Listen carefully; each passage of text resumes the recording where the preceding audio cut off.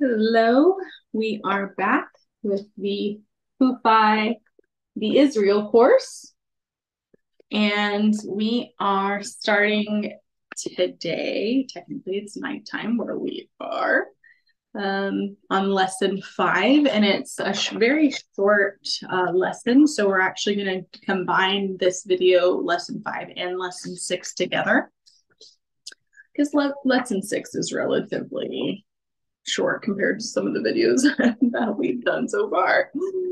So, anyways,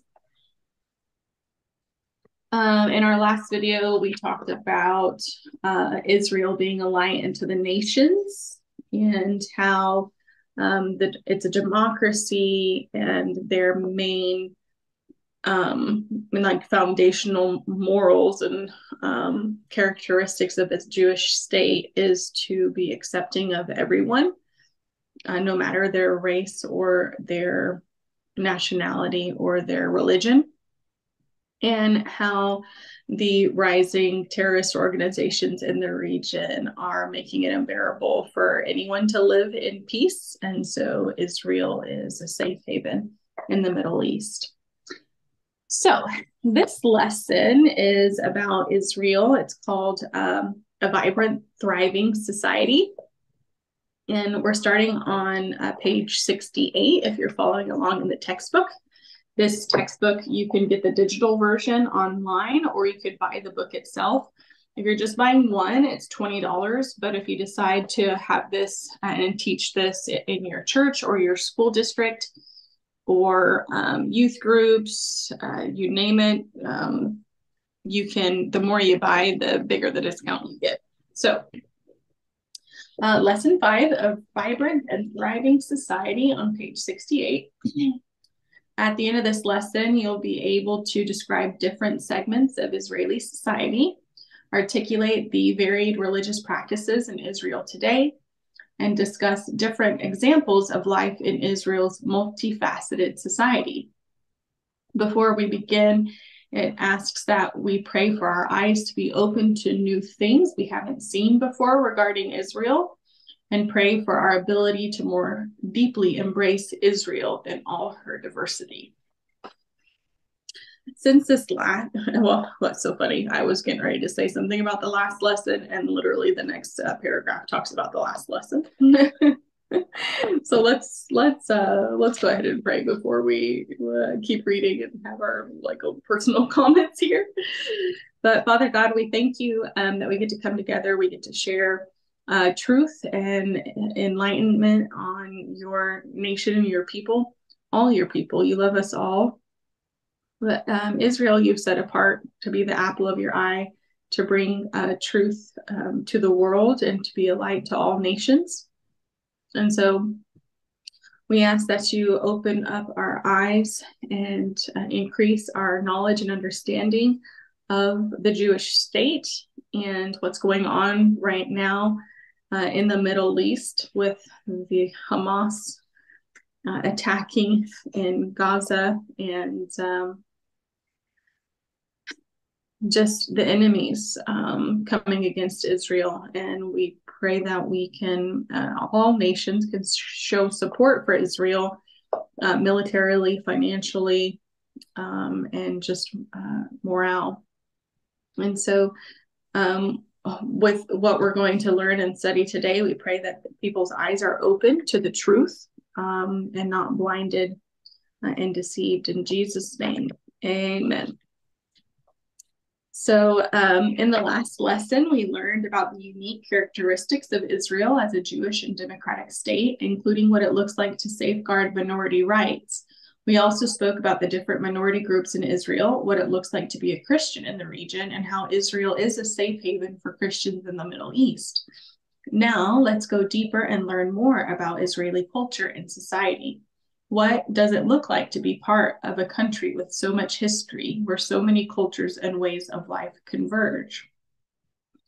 What I was going to say was, it's like we keep hearing these people at these pro-Palestinian marches and things like that. I think there was a march today which I just completely have kept my eyes off of any sort of news, major news station, and I get my news elsewhere.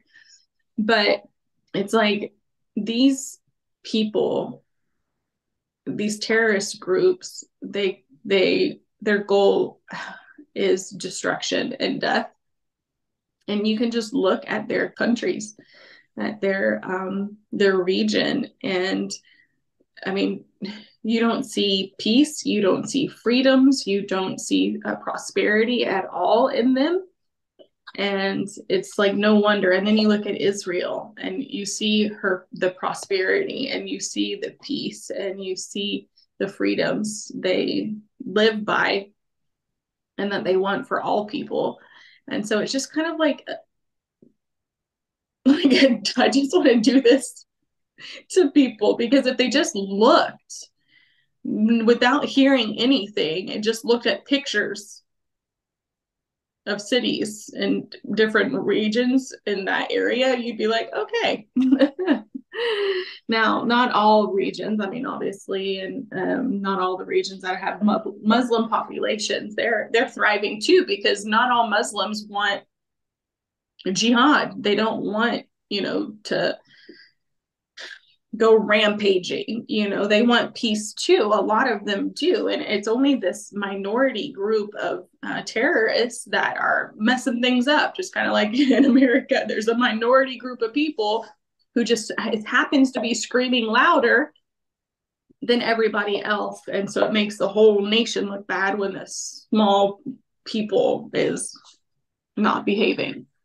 Yeah, and we're saying minority as in number, not in class or caste or whatever, but yeah, color. Yeah, we're talking about just ideology, not like race or culture, or creed or language or religion even. It's just a group of people who think that chaos should rule and reign, and literally everything that's right they say is wrong, and everything that's wrong they say is truth. And it's just ridiculousness. So same thing, I'm sure, what's going on right now in Israel. There's a small group of people who have these ideologies and they speak loud. Wasn't it Teddy Roosevelt that said something about being quiet but carry a big stick? Carry a big stick. Yeah. So they're loud, but we need to carry a big stick and use it when it's necessary. Yeah, All right. the verse that comes to mind is there's only one who comes for to steal, to kill, and to destroy. And we know as Christians that that's Satan, that's the devil, that's demonic, that's fallen angels, that's everything that sets itself against the opposite of God. I mean, sets itself opposite of God, which is love and light and truth and justice and righteousness and peace and patience and kindness and all these things. So we know you by your fruit. We know who the enemy is. We know who he's working down in and through. And as we go through this, it's not to point a finger at a particular person or a particular region or a particular tribe or a particular tongue but this is or religion. This is a terrorist group. They are creating terror, and we know who they really serve. There is no doubt, there is no blindness on our part. We know whom you serve. So this is just going through history, going through the saying is shame on me, shame on me shame on you the first time, but shame on me just about every other time after that. It's like, so we're just going through these histories. Yeah, fool me once, shame on you. Fool me twice, shame on me. Yeah. Right? Mm-hmm. So we are not fooled. Nope. All right. So page 68, lesson 5, we're looking at part 1. It says, let's begin by discussing what we know or think we know about modern Israeli society. questions to think about, but we're going to watch this video. It says, before we watch the video, what do you know about Israeli society and culture? And why do you think or believe these things? Where did you hear or learn them? I think another thing to ask yourself is, have I talked to someone who is Jewish? Have I had an encounter? Have I had any and if you had, were those bad encounters or were they good encounters? And what are you basing your current bias on? Is this something that you've heard and never found out for yourself? So this is all on a seeking truth mission. And we always say, don't take our word for it. Do your research with a .gov, a .org, a historical, actual documentation, not just opinions and false narratives and social media. Exactly. Resources. So go ahead. So we're going to watch a short video called "This is Israel," and this was filmed in 2018. And some things that it wants us to keep in mind as we're watching this is, it says, take a few minutes to think or talk about the similarities and or differences regarding what you thought of Israel initially, as well as what your observations are after observing the picture collage. And we've got a picture collage on this page and video. And then what types of people and places did you see in the video? Was anything surprising? What aspects of Israeli culture and society did the video highlight? Did you learn or see anything new? How does this portrayal of Israel compare with the understanding you had before watching the video? What is similar and what is different? So I believe I've got it queued up. I'm on my cell phone doing this broadcast, so I'm going to pull up YouTube here, and it is right here. This is Israel. Turn off your phone, turn off the TV, have a real connection. I'm the first Israeli NASCAR driver. You see an Arab and a Jew. I'm seeing Anan as my friend. This is Israel. Empty synagogue! Ramadan זה חודש שלם, bringing together Arab and Jewish women. We are legendary food. The cheese is very stretchy. This is Jerusalem! Down here at the wall.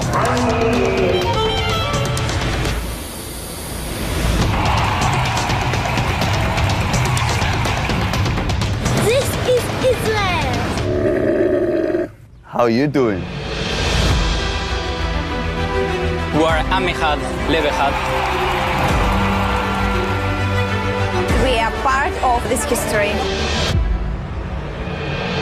We have to celebrate what we have in common rather than what divides us. Everyone's really warm here. Shana Tova. And a Happy New Year.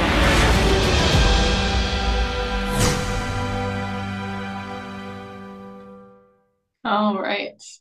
So,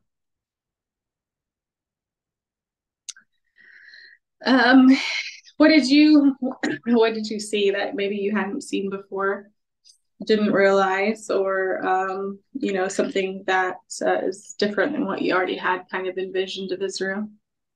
The Jewish and the Arab women in celebration of their feasts and holidays and things, prayer times and stuff.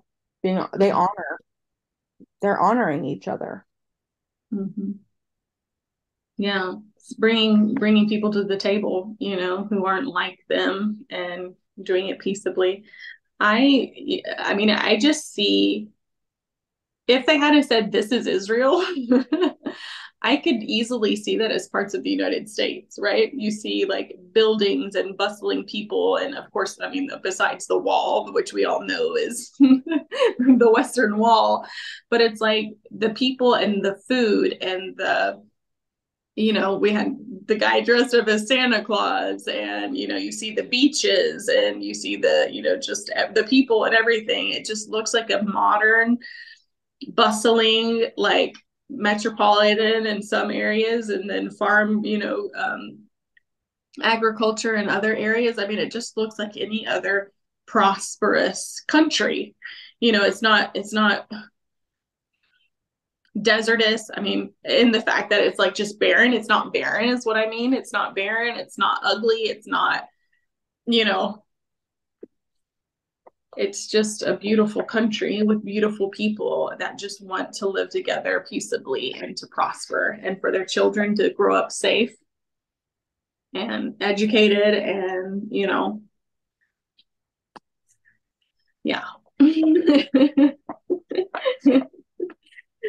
Yeah. It doesn't compare. I mean, it just doesn't compare to, what the enemy is trying to do. The enemy seeks to kill, steal, and destroy. And obviously that is not Israel's MO. You can see it. The people there are happy. They're living together. They're working together. They're striving together to keep Israel safe. And like in the previous video that we did, where we showed some other videos of this, the Gabriel in the Watchman video that we were looking at, he said he's trying to promote people to integrate fully. And even if you're Muslim or Hindu or atheist or Buddhist or Christian, and you're living in a country, you should be proud of that country and protect it. And so that's why he was trying to get people to, is it called enroll for the military. And so just like America, it doesn't matter who or what you are or what you look like. If you love your country, you should support it from anyone or anything that tries to come against it to attack your freedoms. So that's what I see. I saw people who were happy to be there, and to live peacefully together. So next page here, page 70, it says, many people, based on how Israel is portrayed in the media, believe that Israel is a dangerous country. As you may have noticed by observing the collage, there's a whole other side to Israel that is not often highlighted. While Israeli towns have certainly suffered under rocket attacks from Hamas in the Gaza Strip, I mean, this was written in 2020. This is not new. Hamas attacking Israel from the Gaza Strip is not new. It didn't just happen 2-3 weeks ago. It's been going on for a long time. Mm-hmm. So while Israeli towns have certainly suffered under rocket attacks from Hamas in the Gaza Strip, as well as from acts of terrorism, on the whole, Israel is incredibly safe, with a variety of different groups of people from different backgrounds coming together to work, play, and live.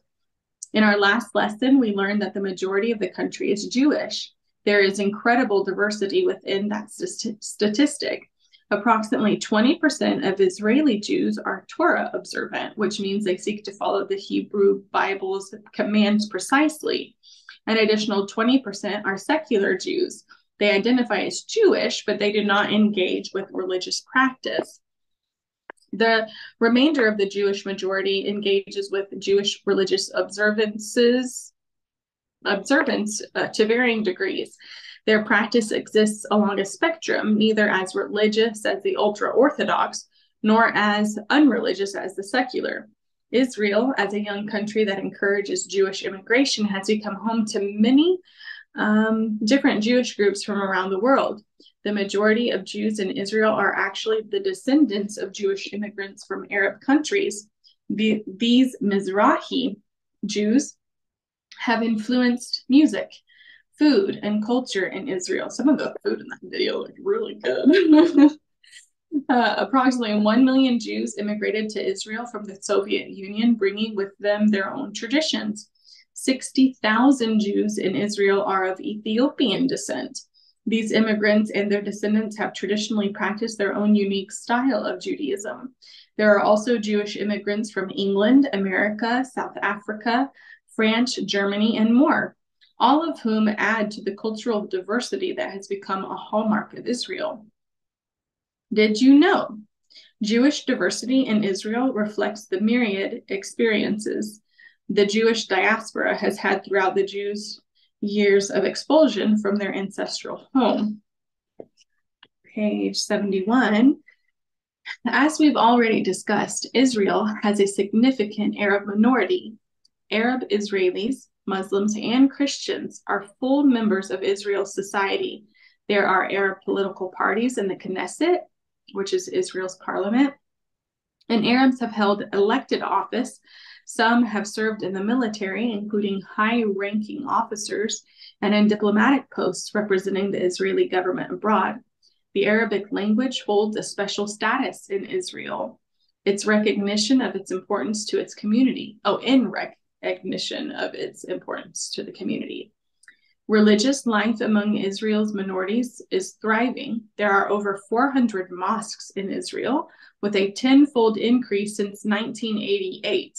So if you think that Israel oppresses its people, or people who are not like the Jewish people, wrong.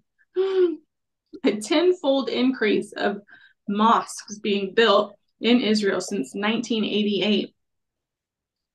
The Israeli government provides salaries to more than 300 Islamic leaders, as well as Qurans to schools and mosques. They're funding Islam in schools and in providing Qurans to the children in those schools. Like, what? Okay, the Christian community in Israel is thriving. As we already know, Israel is the only country in the region where the Christian population has increased in the last several decades. Moving on, it says, did you know the Knesset is a one-house parliament that consists of 120 members from a variety of political parties? 13 are represented in the current Knesset, and this was 2020, so that number might be different, but we haven't looked at that. So each member serves a 4-year term unless earlier elections are called. 36 members of the Knesset, of the 23rd Knesset, are women, 30% of the total members. This places Israel in the 63rd place out of 192 countries listed by the Inter-Parliamentary Union. As of 2021, 10 members representing Arab parties serve in the Knesset. So this might have come out. I was looking at the copyright at the beginning of the book, and it said copyright 2020, but who knows when it was updated, because it did say something about 2021 in here. So anyways, the gentleman, his name is Father Gabriel Nadaf, which we saw in our last video. If you haven't seen it yet, check it out. The very last video that we played was about 20 minutes long, and it was a CBN, what was it, CBN, Christian Broadcasting Network, CBN, The Watchman. And so Father Gabriel was on there, and it says, Father Gabriel Nadaf is an Israeli Greek Orthodox priest living in Nazareth, who is a co-founder of the Israeli Recruitment Forum. Father Nadaf has been outspoken and active in encouraging Arab Christians to enlist in the Israel Defense Force. He has also been a strong advocate for Israel amid fierce opposition, pointing out that Israel is the safest place for Christians in the Middle East and is a place where Christian freedom of religion is protected. He is also an avid Christian Zionist. For this stance, he and his family have suffered death threats from those who wish harm to Israel and the Jewish people. He has said, quote, I believe the land of Israel belongs to the Jewish people. If you are truly a Christian and read the Bible, you have to believe this, end quote. And there's a picture here of Father Gabriel and Prime Minister Benjamin Netanyahu shaking hands. We're almost done with this section, and so we're going to watch a few videos here at the end. But before we do that, it says, we're on page 72, we're going to zoom in on the multifaceted society. We're going to take a few moments to dig a little bit deeper into Israeli culture and society to learn about aspects of the country that don't always make the news cycle. The Jewish population makes up 73.9% of Israel's population as of 2021. 21% are Arabs. Those identified as others, which would be non-Arab Christians, Baha'i, etc., make up nearly 5% of the population. In 2020, the population by religion was 73.9% Jewish, 18% Muslim, 2% Christian, and 2% Druze. We're going to watch these videos now, and it says, refer to the list of YouTube channels listed under additional resources at the end of this lesson. Choose 2 or 3 videos from the list to watch. Take notes in response to the questions below, and they're going to be repeated under activity 2. So, what does the video show about Israel? What are its main points and highlights? What new information did you learn? What does the video, excuse me, throat's getting dry. What does the video tell you about Israeli society? And so, let's see. What we are going to see is Israel's society is dynamic, culturally diverse, and reflective of the groups and people who make up the country. People from all walks of life, including native Israelis, Jews, Arabs, and Christians, and more, come together to create an environment that is open, ever-changing, and multifaceted. A website to check out for further study and reflection is Israel21c.org. So Israel21c, as in cat.org. Choose an article or video that highlights these and Israeli society that speaks to you, and journal about it if you'd like to. But this next video we're going to watch is by the Israel Collective, and it's called The Diversity I Found in Israel. Let me share my screen.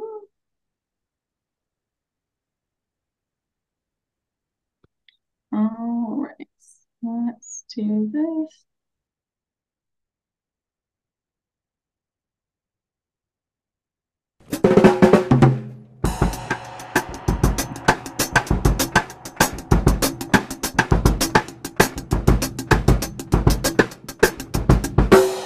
I'm a musician.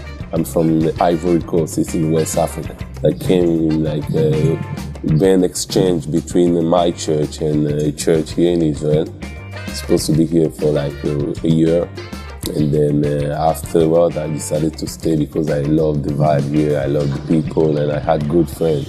I decided to start the Afrobeat and, you know, the West African type of music here in Israel. Here we are playing and singing in different languages. Israel is one of the diverse countries I know. Here you have people from Philippines, people from Ethiopia actually, Nepal, Nigeria, Ghana, Eritrea, Sudan, Colombia, a lot of tourists, people from Nigeria, I start to learn their language, singing in their language, people from Kenya, they teach me some word, people from Congo, I'm singing in Lingala, you know, French people, Sweden, everything, Russia, everything, you know, it's amazing. It's make the place, you know, lively. The place is alive. It's funny, when I was in New York, and I said, they asked me, where are you from? I'm originally from Ivory Coast, but I'm from Israel. So looking at me, what are you doing there? Because what we hear outside is like, whoa, every day, boom, boom, boom, boom, you know. That's what the media are trying to show to the people. They don't know that there is life here and everything is cool and, you know, fun and, you know, good vibe, nice people that learn here. Everybody wants to help, caring for each other, things that you don't see everywhere, you know. Back when we used to pray every morning, my mom was like hardcore Christian woman, you know. Every morning she wakes us up at 5:30 actually. We start praying at 6. And one of the subjects in the prayer is to pray for Israel. Like it's written, whoever blesses Israel will be blessed. Actually, I'm still praying for Israel, even though I'm here now. Israel is the Holy Land, Jerusalem and all the things. Everything started here, understand? So for a Christian, it's a dream to come here and to visit Israel, to see the Holy Land, you know, see the places where Jesus went. When I'm going back home to visit my family, after 3-4 days, I just miss here. I just want to come back.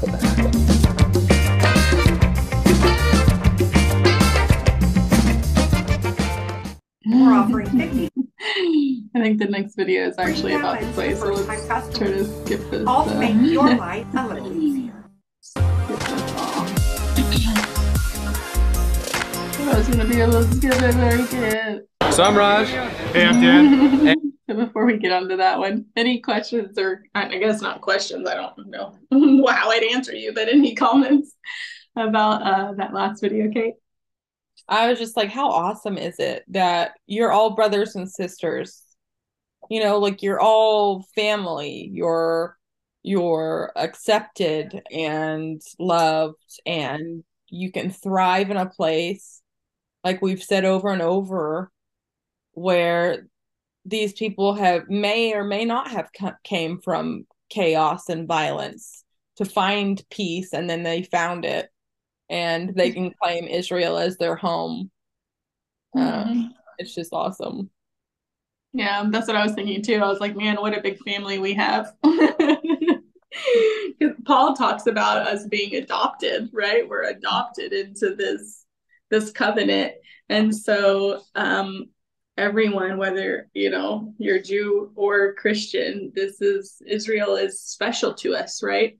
And like you said, you can go there and a lot of people end up staying there from all over the world. You could find people from all over the place in Israel, and I think that's awesome.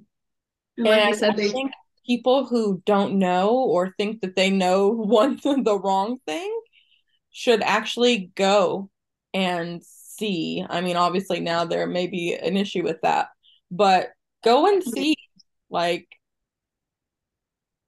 one of the guys that works for QFI was like, I wanted to go and see for myself all these things that I had been hearing, all these bad things about them. And he went, and no one treated him poorly, and no one, spat in his face and stole his money, or, it was just like everything I knew or had grown up with was a lie. So I encourage that if you have the financial means to go, and you just go and, be for yourself. Don't believe what other people say and propaganda. Go for yourself and see, and you'll your eyes will be open. Yeah. So the next video we're going to watch, it's a tour of Jerusalem's famous Mahane Yehuda market. So it's just 2 minutes here. Here we go. So I'm Raj. Hey, I'm Dan. And this is the Mahane Yehuda market in Jerusalem. Let's go. Sum up this market in like 3 words. Color, vibrancy, and very pushy. Yalla. It's a full send yalla. There is a goal, which is really good coffee. What is this? Halva. Halva. Halva. Halva. It was like a hazelnutty, little chalky. It was good. Kind of need to wash it down with like coffee. Roasters right there. So we just ran into our buddy Ran at the coffee shop. Ran, thoughts on the market? It's amazing. So much color, so much stuff going on. Beautiful. Commerce happening. And Ran's from LA, so this is kind of like LA, or not at all? No, like 10x intensity. All this mixture for people. What does it smell like? It smells like my wife's shampoo. So Yoav, tell us something very important about Mahane Yehuda. We have the best food in the world over here. Food from everywhere. Egyptian, Turkish, Syrian, everything here. All the flavors meeting here. The market is extremely energetic. There's a lot of amazing food here, and it's a great way to see the local culture in Jerusalem. The market is wild, so many people, but there's so much to see. It's really interesting. And they're playing psytrance at one of the shops, which was awesome. Good psytrance. But really the important opinion of this market comes down to Jace. What'd you think? This is mass organized chaos. Kind of like northern Louisiana? It reminded me of New Orleans, actually. Yeah? Yeah, it actually did. Did you get some good grub? Oh yeah, good grub. If you love people, you're in the right spot. We hope you enjoyed walking around Mahane Yehuda market with us in Jerusalem. Daniel, any last thoughts? Come to this market, enjoy the people. It's a great place to feel alive. You gotta come check it out. Cute. That was Duck Dynasty guy right there. Chase. Yeah, and what I get from that is it's not just the diversity of people in the market, it's the diversity of imports. I mean, how can you have things from Turkey and other places they're surrounding it? That means there's no embargoes. They're paying, they're giving in to the economy of the enemies that surround them, And so just Just pointing it out.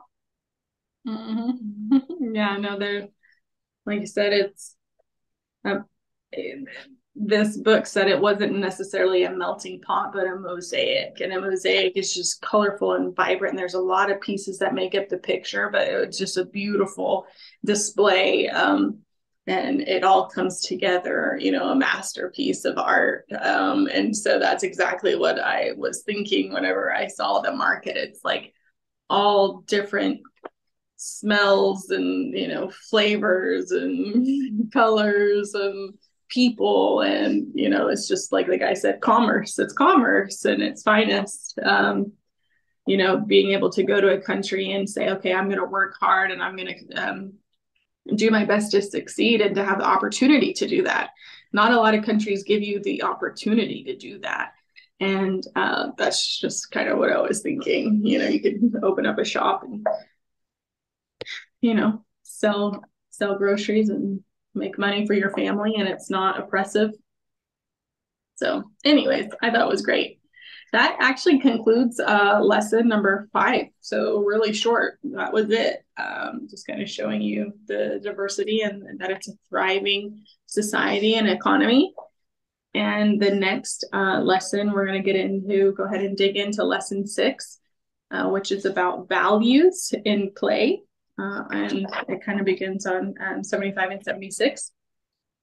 So at the end of this lesson, we should be able to demonstrate an understanding of how Jewish values are expressed in Israeli society, recognize how Israelis are inspired by Jewish values to give back globally through the idea of Tikkun Olam, if I'm pronouncing that correctly. No, Tikkun. Tikkun or Tikkun Olam. And then finally give examples of Israeli NGOs working around the world.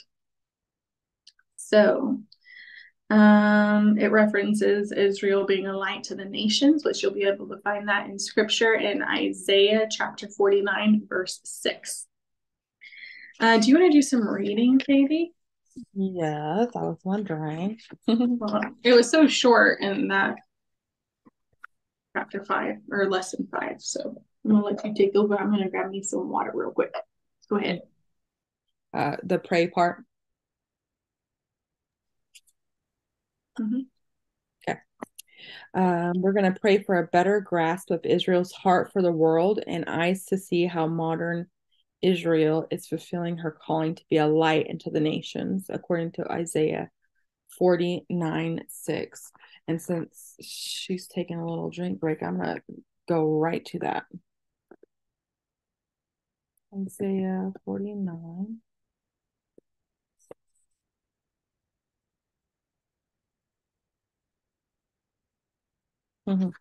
Indeed, he says, it is too small a thing that you should be my servant to raise up the tribes of Jacob and to restore the preserved ones of Israel. I will also give you as a light to the Gentiles, the nations, the Goyim, that you should be my salvation to the ends of the earth. Another version, I want to say, I'm going to click on this. I want to share. I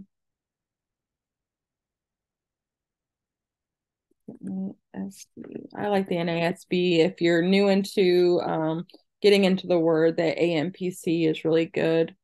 But I like the NASB 1995. He says that it's too small a thing that you should be my servant to raise up the tribes of Jacob and to restore the preserved ones of Israel.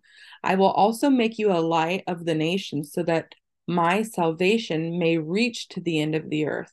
And I love this version because salvation in Hebrew is Yeshua.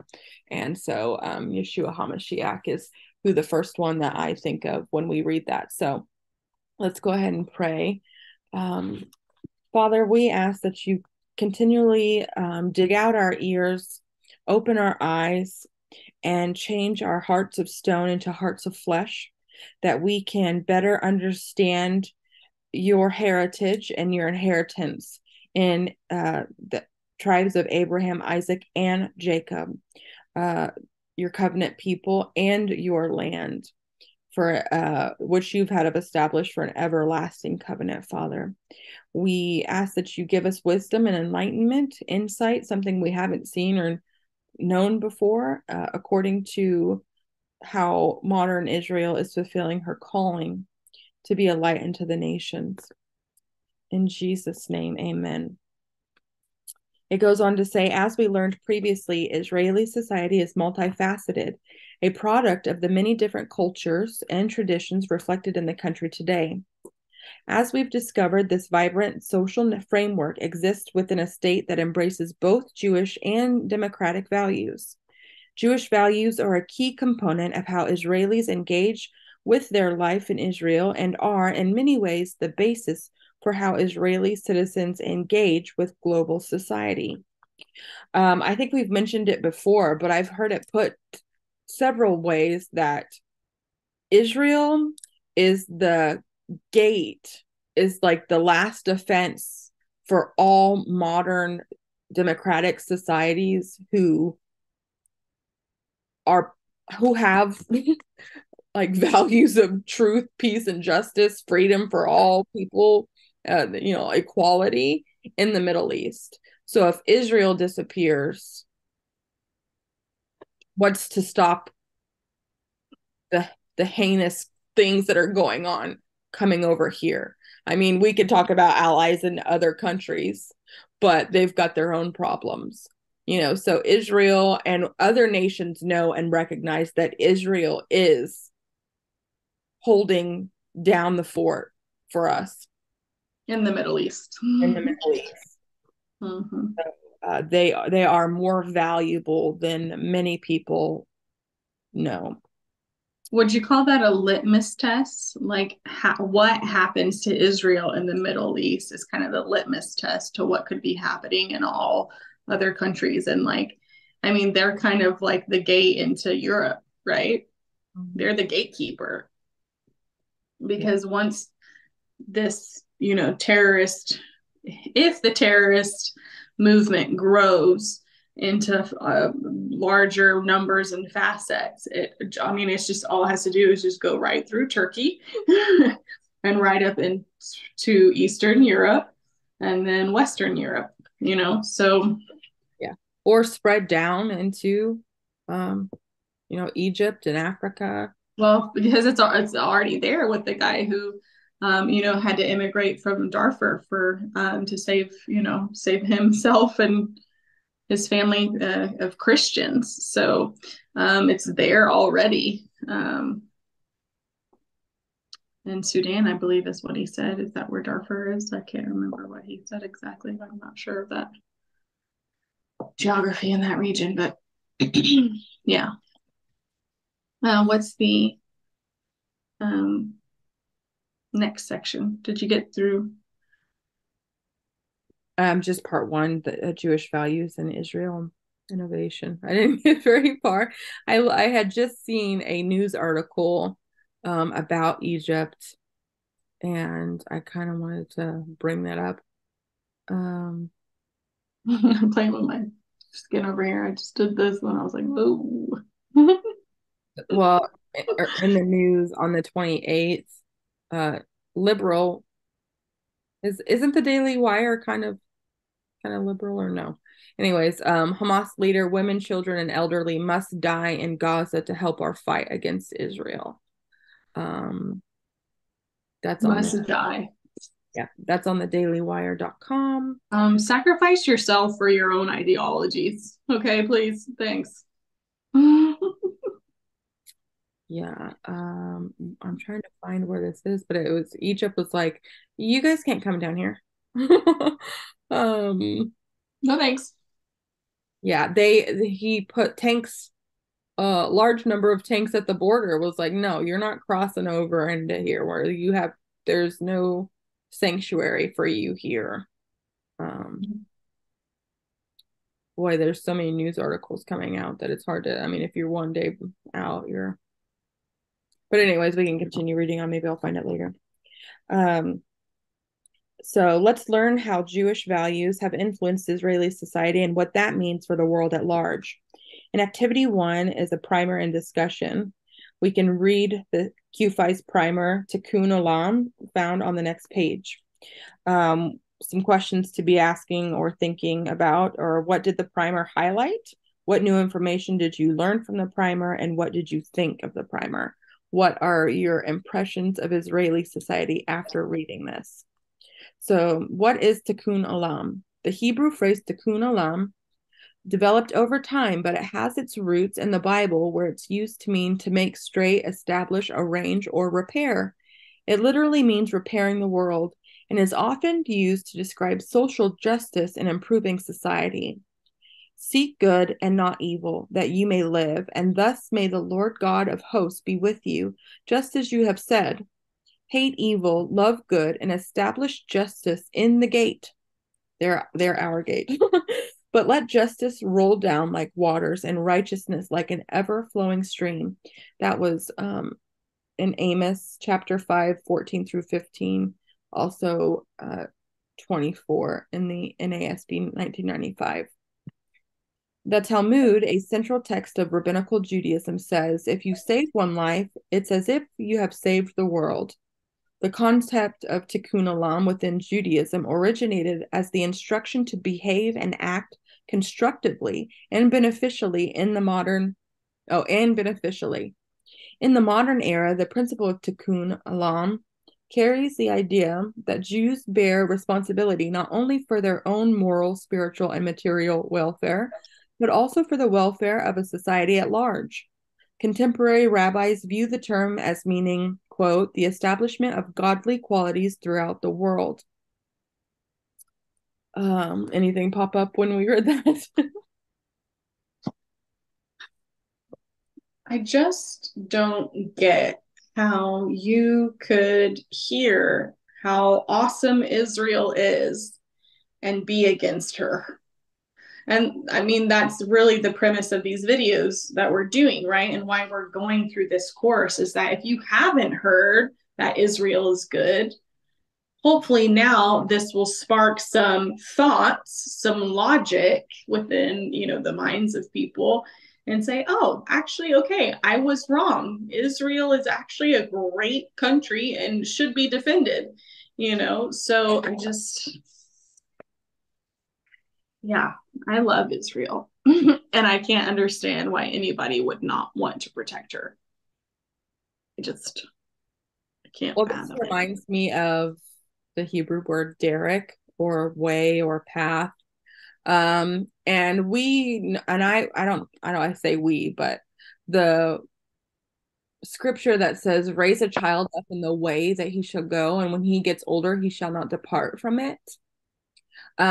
I've heard that this is how all Israeli children, Jewish children, are brought up, that that parents should cultivate their children and strengthen their already strengths. So by the time they get out into the world, into their fields, they can do the most good for the world.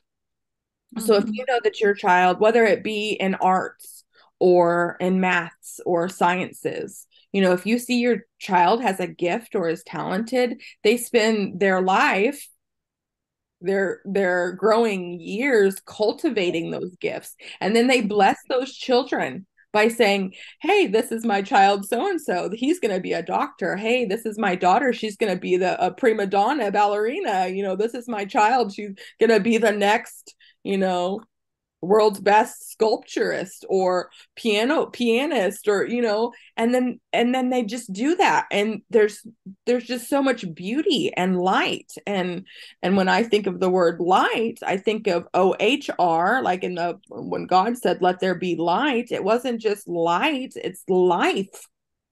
Let there be life in the depth of darkness. Let there be life, and and so it just,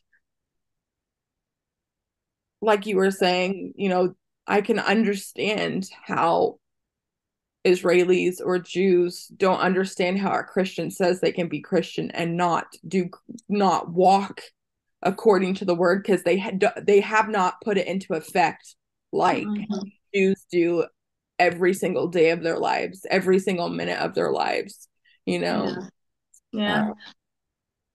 I was reminded of the study that we kind of did together a year ago, June, I guess it was, when we went to Denver. And we were looking at, actually, I think I studied it a little bit first, and then a couple months later, you grasped it too. But the difference between Joseph's children and the way he named them, Manasseh and Ephraim. And I was reading this rabbi's commentary and watching this video that he posted about it. And he explained that Manasseh was like an example of you being a candle in the darkness. Like the darkness is all around you, but you still prosper even in the midst of all this chaos, right? Your light still shines, but it doesn't change that darkness. It's just that you're prospering surrounded by darkness. And Ephraim represented you being so bright a light that you literally change darkness to light. And just like God literally spoke light be, and the darkness literally fled. I feel like that's Israel. Israel is not just a candle shining in the darkness, but Israel seeks to change the darkness around her and literally is a light unto the world. That's what we've been talking about. They are a light unto the world. They literally push back the darkness in the region and in the globe. I mean, she's just a beautiful country, and it's God's apple, apple of his eye. And so whereas, other cultures are like me, Israel's like, let's do whatever we can to bless others, so love you, Israel. Love you. Every time I read this Tikkun Olam, I think I'm saying it differently every time, but I'm pretty sure it's Tikkun Olam. You said it that way each time, I think. Tikkun. Okay. I'm like, I just gonna like say it right. Yeah, we apologize if our pronunciation is not correct. So Tikkun Olam in practice. Israel is described in the Bible as a light unto the nations, Isaiah 42:6. And modern Israel's medical and technological breakthroughs are a blessing to all of humanity, fulfilling ancient prophecies. Today, Israel is leading innovation destination for an increased number of multinational corporations, utilizing Israel's more than 6,000 startups for new ideas. A new report shows 35 countries that are currently active in Israel and are being challenged by and absorbing Israel's approach to innovation. For example, WaterGen, an Israeli company, creates water from the world's most available resource, air. This groundbreaking technology taps into the atmosphere and uses the humidity in the air to provide fresh and clean drinking water to people anywhere from a remote village to a busy city. Israeli scientists at Tel Aviv University recently produced the first ever 3D printed heart with human tissue and vessels. The first time that anyone has successfully engineered and printed an entire heart complete with cells, blood vessels, ventricles, and chambers. This trailblazing achievement promises to transform the lives of many people in the future.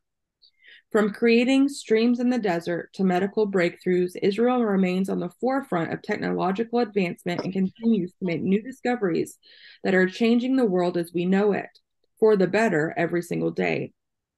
For instance, Israel is always among the first on the scene at international disaster sites. The IDF medical and rescue teams have responded to earthquakes in every corner of the globe, including Mexico, Armenia, Turkey, El Salvador, India, and Nepal. In August 2018, IsraAid, the leading Israeli humanitarian NGO, sent a response team to the southern Indian state of Kerala, which had been hit by record flooding. IsraAid's team distributed 450 relief kits, including hygiene and cleaning items such as soap, hand sanitizer, and water purification sachets. In 2013, Typhoon Haiyan devastated the Philippines.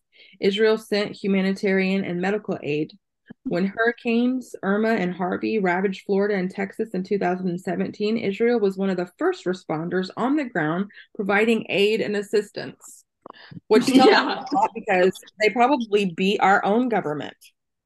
I mean, it's like they hop on a plane like the minute it's like, okay, we're going to land just as the last cloud disappears and we're going to hit the ground, boots running.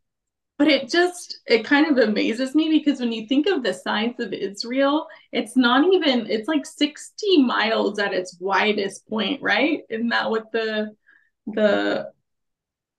and I could be wrong, but that's what I'll have to look it up. So don't quote me, but look it up for yourself. But it's such a small little sliver of a piece of land. And they are the first ones to volunteer people. Like you would think that because of the size of their population in comparison to other countries, they might not send as many people or be the first person on the ground, boots like running, but they are. Yeah. That just amazes me in and of itself. At their narrowest point, it's 9 miles, but only at their widest point is it 71 miles. That's latitude. Longitude, it's about 263 miles north to south. So, I mean, you get on a Texas highway, you could be there in like 2.5 hours, like top to bottom. I can't even get like from Houston to Dallas is 4 hours. From Dallas to Austin is like 4 hours. From Austin to San Antonio is about an hour.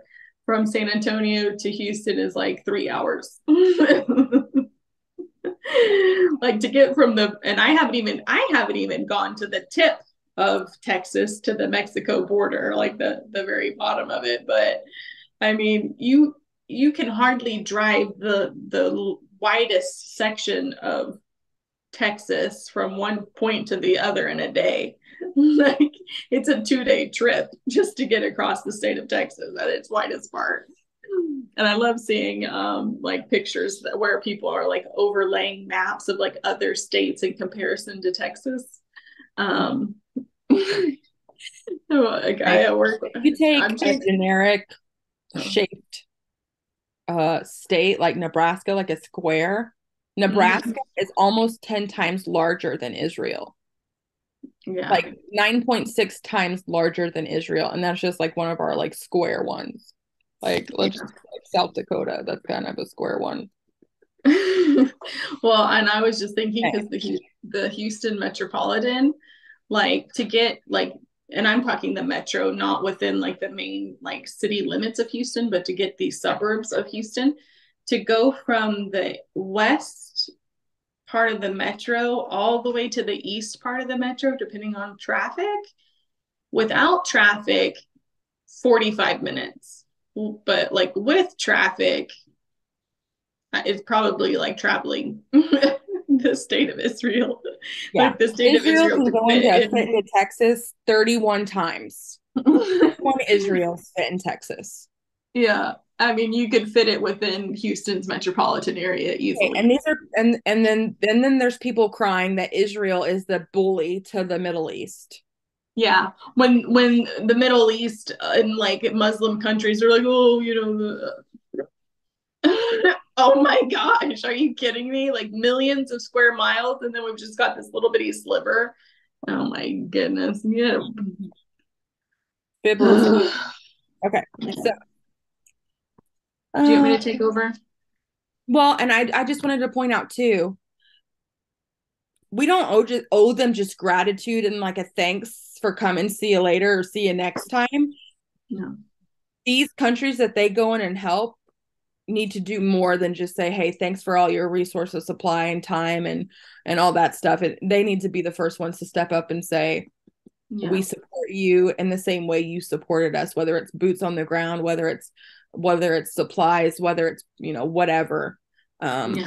Medical aid, military aid, financial aid. Is that the first thing they do? Do they call upon the places they went and said tit for tat? No. Yeah. No. So I'm just saying. Yeah. That should be our first reaction, is when somebody helps you in your time of need, you should be the first person to jump to help them in their time of need. And I just thought about this. And so when we were little, there were like sister cities, you know, it was like everywhere, like we grew up or studied or traveled, it was like, oh, this city is the sister city of this city. You know, it's like, I feel like everywhere Israel has helped and sent their volunteers, immediately that city would, like that region or that city or that country should say, okay, we're going to partner as many of our cities with your cities, and whatever you need and whatever, you know, whether it's economical or whatever, trade, medical, military, you're our sister city. We need that partnership. And I don't know. I haven't heard of them. I actually did a Google search to figure out sister cities, and like hardly any place that does that anymore, and they definitely need to. Yeah. So we're on page 78 if you're following along, and we're 1, 2, 3, 4, starting the 5th paragraph down. Yeah. Yeah. In January 2019, a dam at the iron ore mine collapsed on a large crowd of employees. At least 40 people were confirmed killed, 23 hospitalized, and at least 300 were missing. It makes me want to cry already, and I don't even know what we're talking about. Buildings were damaged from the mud rushing out of the dam, which also caused many residents of the town to flee. Here I go. In response, about 130 naval engineering, firefighting, and medical experts from the IDF, Home Front Command, as well as Israeli Zaka or ZAK search and rescue volunteers were sent to Brazil to assess damages and locate and tend to the injured. Israel sent aid to Haiti in 2010 and 2021, respectively, after both of the devastating earthquakes that rocked the island. Most recently, in 2021, Israel was one of the first on the ground. Israeli humanitarian groups, Israel Aid and Smart Aid, mobilized to provide water and immediate disaster support. Here's a quote from the Talmud. Whoever destroys a single life is considered by Scripture to have destroyed the whole world, and whoever saves a single life is considered by Scripture to have saved the whole world. Which is just saying, you know, from one come many. And when one person dies, it just destroyed generations upon generations, you know? So it's just like, yeah, this is endearing me more and more. I mean, we were already madly in love with Israel, but this is just like the honeymoon all over again. You know, I feel like it's just like, you know, falling in love with Israel all over again. Yeah, for sure. Like, I just picture myself, if I ever get the chance to go to Israel, they're gonna have to be like pulling me off even the Israeli TSA agent's leg, because I was like, I don't want to go back. So. It's like, I'm just gonna hug and kiss everyone, like. Yeah. Sorry. Love you. They're gonna be like, crazy American, and I'm like, I love you so much. I love you and I love you. Like, social norms out the window, like, you know. I could just see us like meeting somebody like really high up in the government, and we're just like embarrassing ourselves because we're just hugging on them and loving on them. That's me. I love you so much. I don't even know you, but I love you. June 2021, the Champlain Tower South, a 12-story beachfront condominium in the Miami suburb of Surfside, Florida, partially collapsed. Israel offered clothes, medication, food, water, and other aid to the victims of the collapse. The Israeli government dispatched here they go, the Israel Defense Forces Home Front Command search and rescue team to assist in their rescue efforts. In addition, a unit specializing in providing psychological and emotional stabilization following traumatic incidents was dispatched from United Hatzalah, an emergency medical service organization. Furthermore, Israel consistently shares its innovative technologies with the world, not only when disaster strikes, but to improve people's day-to-day lives. For example, Israel developed BabySense, a breathing monitor that has helped protect over 600,000 infants from sudden infant death syndrome, or SIDS. Israelis also developed the pill cam, a disposable miniature video camera that patients can swallow, which is now utilized by doctors in more than 60 countries worldwide. I mean, I've seen the commercials for baby sense, especially when we were having children. That's amazing. And did they get credit for it? And one of the things that I'm noticing about all these places too, it doesn't matter how big the city or how prosperous the country, or if it's just a tiny town or a beachside, village or whatever, they're sending people. Yeah. Well, I mean, our government should be doing so much work for its own people that when other countries are like, hey, can we come help? It's like, no, it's not necessary. But Israel's like, we're coming. And I'm sure they had to get permission to come, but at the same time, it's like we should be so like first in helping our own citizens that we would be like, no, that's okay, we're good. But still, they come.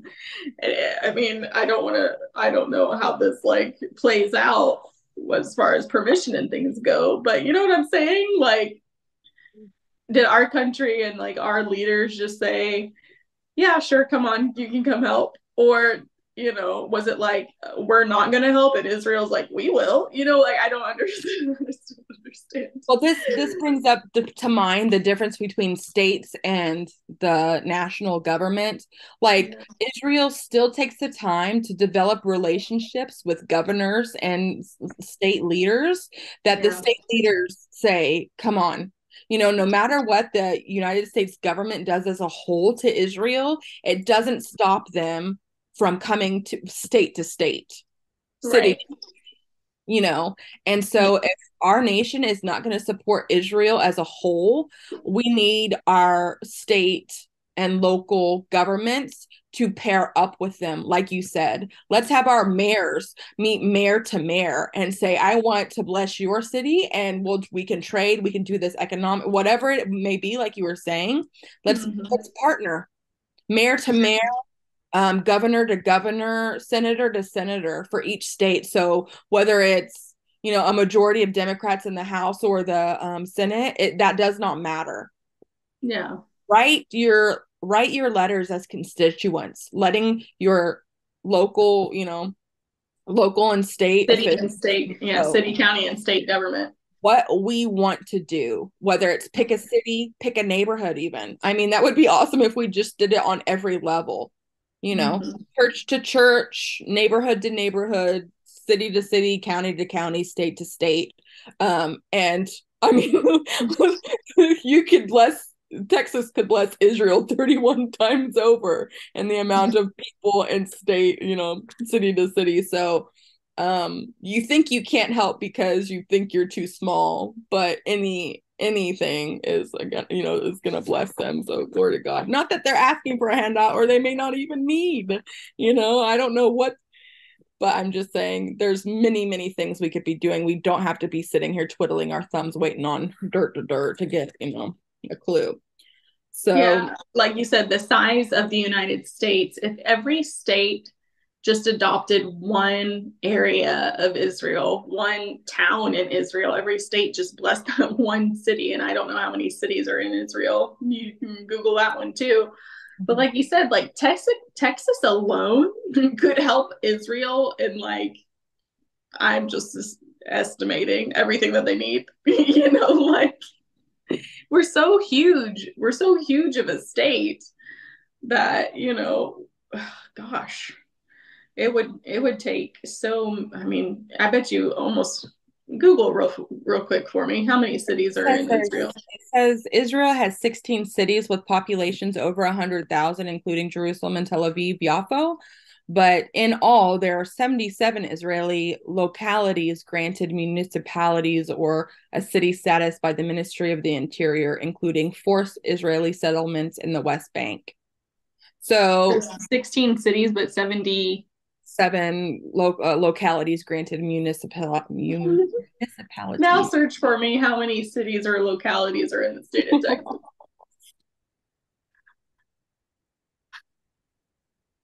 More than 1,200 cities and 2.3 million residents, over 400 towns with populations fewer than 1,000. So, yeah. 1,200.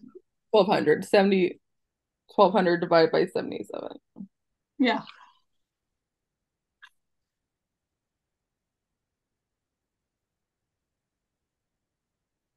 You could bless them 120 times over, almost. Yeah. And that's just one state. Sorry if this is too loud. And like you said, if like 15 and a half times. How many? 15 and a half, 15.58, so 16 15 times. Yeah. Yeah. And we just pick, every city picks a city, you know, and then I guess it could be like, you know, the governor of Texas, Greg Abbott, which just recently visited, I think, with Netanyahu, because I saw some pictures of them together. And I'm just like, okay, assign each city, each of the 1,200 cities in Texas, one of the 77 localities in Israel, get together and say, okay, each, you know, what is your economy like? What is thriving, and where do you need opportunities, right, for assistance? And then match them to the cities in Texas that can provide that assistance, so that it's like literally working hand in hand. Hey, we need this. Hey, we need that. Well, guess what? Let's trade, you know. And in things like what's going on in Israel right now, it's like, okay, you're responsible, Texas, for their, you know, one of the 77 or whatever it is. So we're going to send over, you know, clothes or equipment or money or whatever to help aid them. I mean, there's just what good. And, you know, Israel's smart in training up their military and all these things, because whether they're getting training in hurricane, and they're not anywhere. I mean, I don't know if the Mediterranean Sea ever gets hurricanes, but I'm like, they're getting training and all these different things. How great would it be for training for the National Guard or whatever to go? Well, I do know that like the IDF does come over here and train with our military, and I know that some of our military go over there and train with the IDF. Yeah. And they share things. And so, I mean, I heard of, you know, the US giving some fighter jets to Israel, and some of these like amazing maneuvers that were done in these jets that an American hadn't done, but the Israelis were doing it. They made it better. And then they turned around and gave the US the technology. Yeah. Yeah. They took our fighter jets, made them better, and then was like, here, let's share this technology back with you. Like, everything that Israel touches gets blessed. So imagine if your city partnered with a city or locality in Israel, your city is going to get so blessed. Mm-hmm. And then if every state in Israel, if every state and every country that Israel helped did that, oh my gosh, amaze balls. It'd be amazing. Yeah. Okay. We went off on a tangent. They're just so great.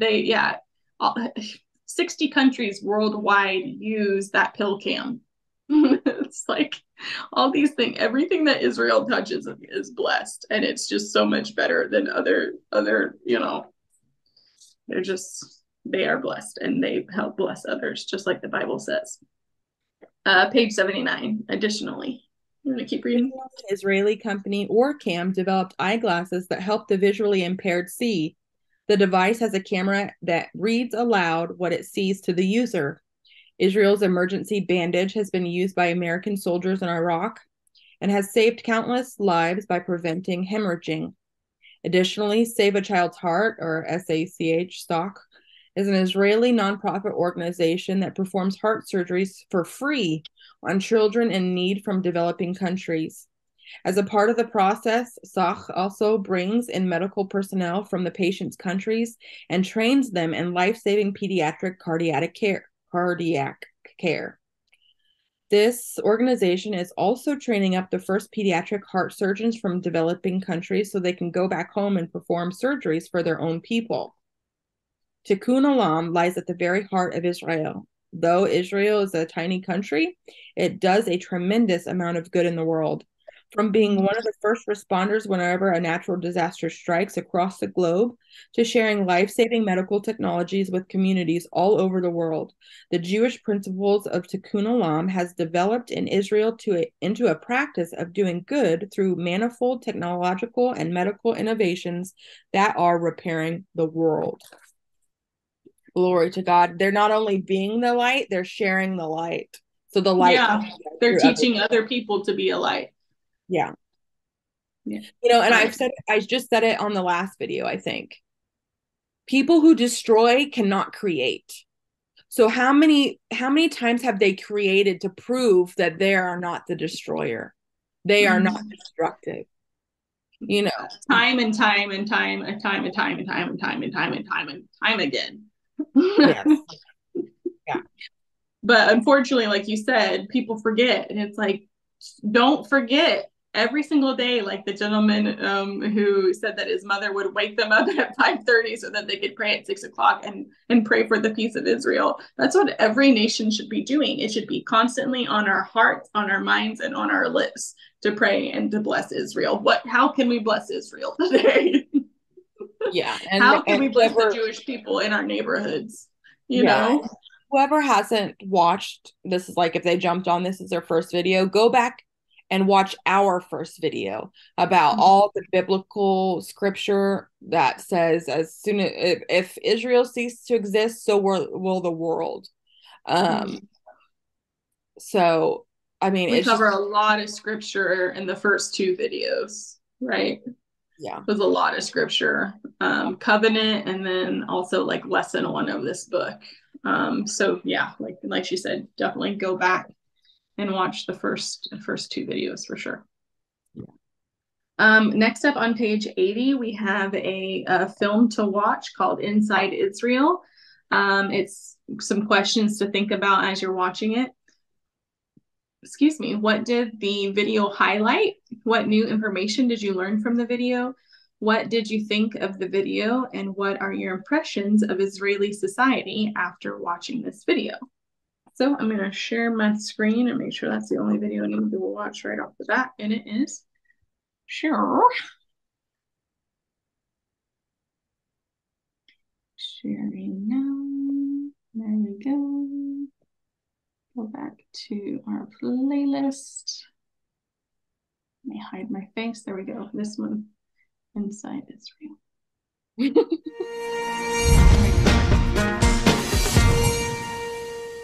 Hope you don't need me like Shein or something. When people think about Israel, they think about war or religion, or even falafel.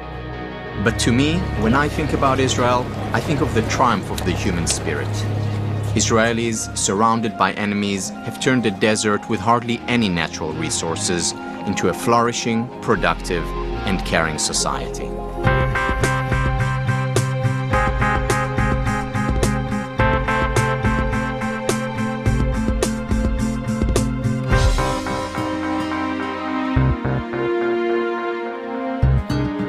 My name is Tal Ben Shahar, and although I was born and bred in Israel, I spent much of my life living and working abroad.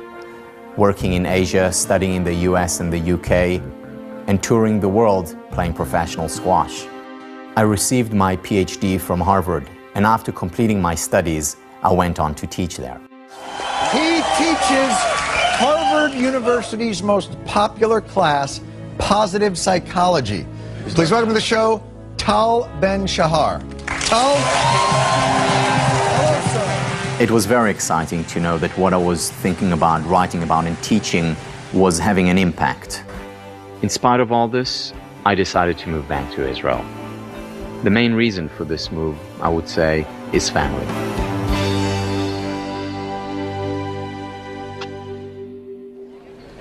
The Israel I came back to was not the Israel I left. I was amazed at what happened here during the 14 years I was away. Israel had transformed. Israel had not only joined the 21st century, in many ways it was now leading the way.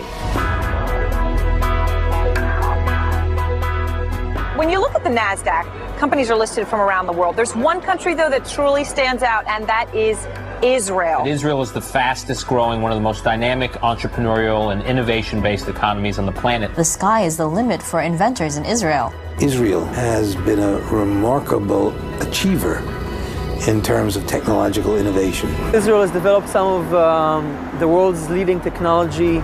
Even if you don't live in Israel, chances are you have something that was made here. If you just look at it on a daily basis, how much stuff do you use in your daily life that has its origins in Israel? It's rather remarkable. Many of the microprocessors invented by Intel were designed in Israel. Nowhere in the world outside of Silicon Valley will you find more technology startups. People come from all over the world to look for Israeli technology. Warren Buffett shelled out more than $4 billion for Iskar Metalworking, the largest purchase the legendary investor has made outside the United States. I understand that their facilities are incredible, but I would expect that. Intel developed here, HP as a center here, Google is very successful here, Microsoft as well as in research and development. If you actually do the math, Microsoft is almost as much an Israeli company as we are a U.S. company. This country has been such a beta site or a laboratory for solving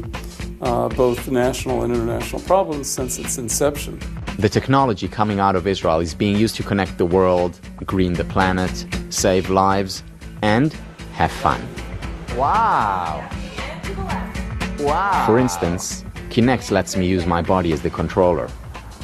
This very cool technology was developed in Israel and then bought by Microsoft. The workout. In a way, Israel is known to everybody as a center of innovation, as a place where you can find more innovation than anywhere else in the world per capita. If you look at countries that are represented in the stock exchange, the ranking today is number 1, of course, the United States.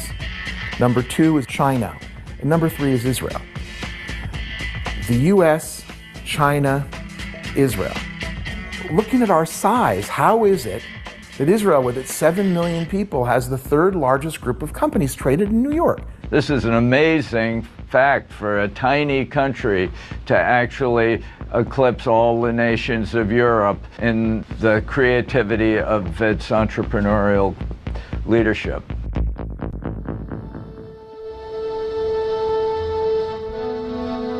We were living here in the middle of the desert. We really had no choice.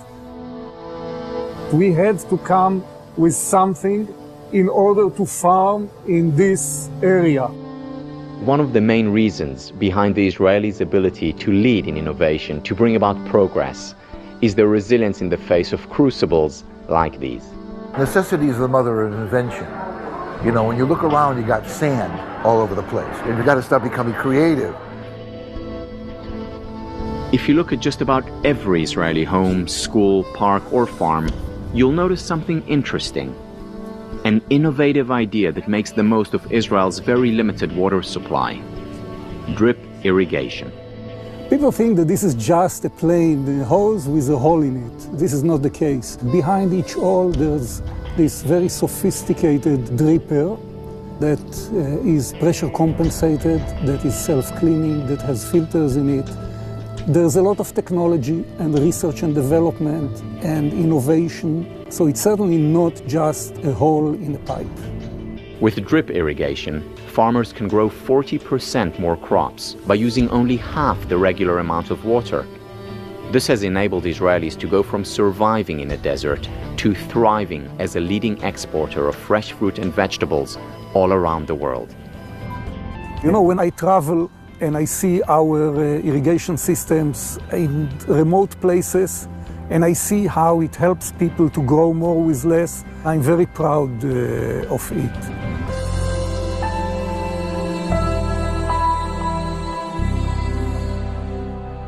At any given time, over 100 million people are confined to wheelchairs. And although wheelchairs have become more sophisticated, they've really been the only option. Amit Gopher has the chutzpah to believe that he can change all that. The initial idea was to make a device that will enable people to function from morning to night without the need of using wheelchair. From medical myths to medical marvels, we head to Jerusalem to meet a paraplegic who's walking tall. It's a breakthrough you're going to have to see for yourself.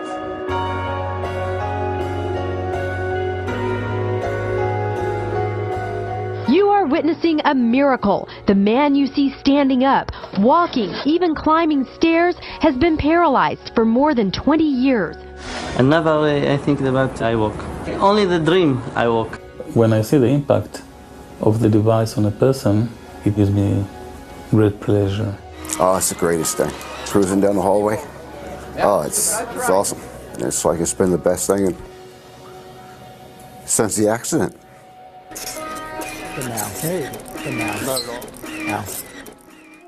This country has become a country with all its imperfections that sees as part of its purpose looking out for other people. The Bible says so. The Torah, the Jewish tradition talks about guiding and helping others. That's the Jewish DNA. That's Israeli hardwiring. Also, religious or secular makes no difference. I want to do something good, and not just for myself, but I wanted to do something good for Israel, for the society, and you know, it feels strange, but I think that it's also for the world.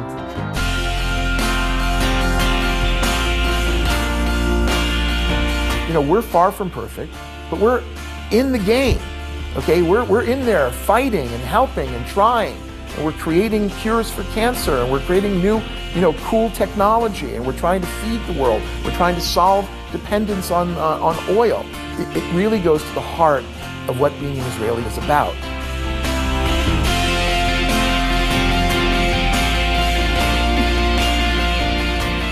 This is what Israel is all about. And to be back here, to be able to share it all with my family, this is what life is all about.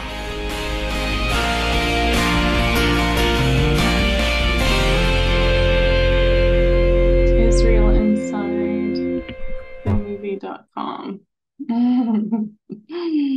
Oh my goodness. Okay. Wow. So questions are, let's see, what did the video highlight? So obviously technology and innovation. What new information did you learn from the video? What did you think of it? And what are your impressions of Israeli society after watching the video? I mean, I've heard of what they've done. I just can't keep up with, there's just so many things, you know, and it's free. I mean, they share it. It was interesting to see Microsoft and Google and all these, what I would consider liberal companies saying, hey, we're basically an Israeli company. Yeah. So I'm like, we're going back to, I was trying to think of like the golden rule for, and what other cultures besides, others have like a karma type rule, and cultures I didn't even know. I mean, we saw the Baha'i, blessed is he who prefers his brother to himself. Buddhism is whatever is disagreeable to yourself, do not do unto others. Confucianism, do not do unto others what you don't want them to do to you. We have Christianity and Judaism who says you shall love your neighbor as yourself. Gandhi even said to see the universal and all-pervading spirit of truth face to face, one must be able to love the meanest of all creation as oneself. Jainism, in happiness and in sorrow, in joy and in pain, we should consider every creature as we consider ourselves. Hinduism, this is the sum of duty. Do not unto others that which would cause you pain if done to you. Islam, none of you will believe until you love for your brother what you love for yourself. The Native Americans, respect of every form of life is the foundation. Plato, Seneca, Shintoism, Sikhism, Voltaire, Zoroastrianism, I don't even know what that word is. These are all things that it's like, this is just more fruits. If you live by the foundation of do unto others as Israel has, share, love, give. A country that creates so much at the time cannot be also destroying as the world lies about them all of the time. Yeah. So truth, truth, truth, truth, truth. Yeah, exactly. Exactly, my thoughts exactly. And when exactly what you said was Microsoft saying we're as much as it's almost as an Israeli company as we are an American country. That made me just think all of these companies who have headquarters, not even headquarters, but have locations in Israel. Like, where are you? I mean, I don't follow mainstream media at all. I just, it's all malarkey. But what I do follow, and like Christian movements and organizations and people who speak truth, Epic Times, or I think is the name of it. Just one of them that I pay attention to. Yeah, where are these companies speaking up and out against, terrorism? And because if Hamas takes over Israel, there goes your whole R&D, all of those buildings, everything. And you think that Hamas is going to use it for their own, technology and innovation and growth? No, they're just going to destroy it. Or use it to continue to destroy. Yeah. Yeah. So we're going to continue on page 80 here. Israel sees part of its purpose as looking out for other people. Israeli corporate and military innovation, social and entrepreneurship, and its third sector, which is non-governmental organizations, are influenced and informed by the core tenets of Judaism, joined with the ideals of democracy. The Jewish concept of tikkun olam, Hebrew for repairing the world, inspires Israelis of all backgrounds to engage with the world around them and to make it a better place. This keeps with Jewish tradition, which holds that within the definition of tikkun olam is the implication that the world should be improved upon, and that each human being has a role in bringing the world back to the way that God intended it to be. Glory to God. Hallelujah. Did you know the Jewish concept of tikkun olam is also one embraced by Christians? Jesus tells us how to take care of our communities as well as how to give back to others.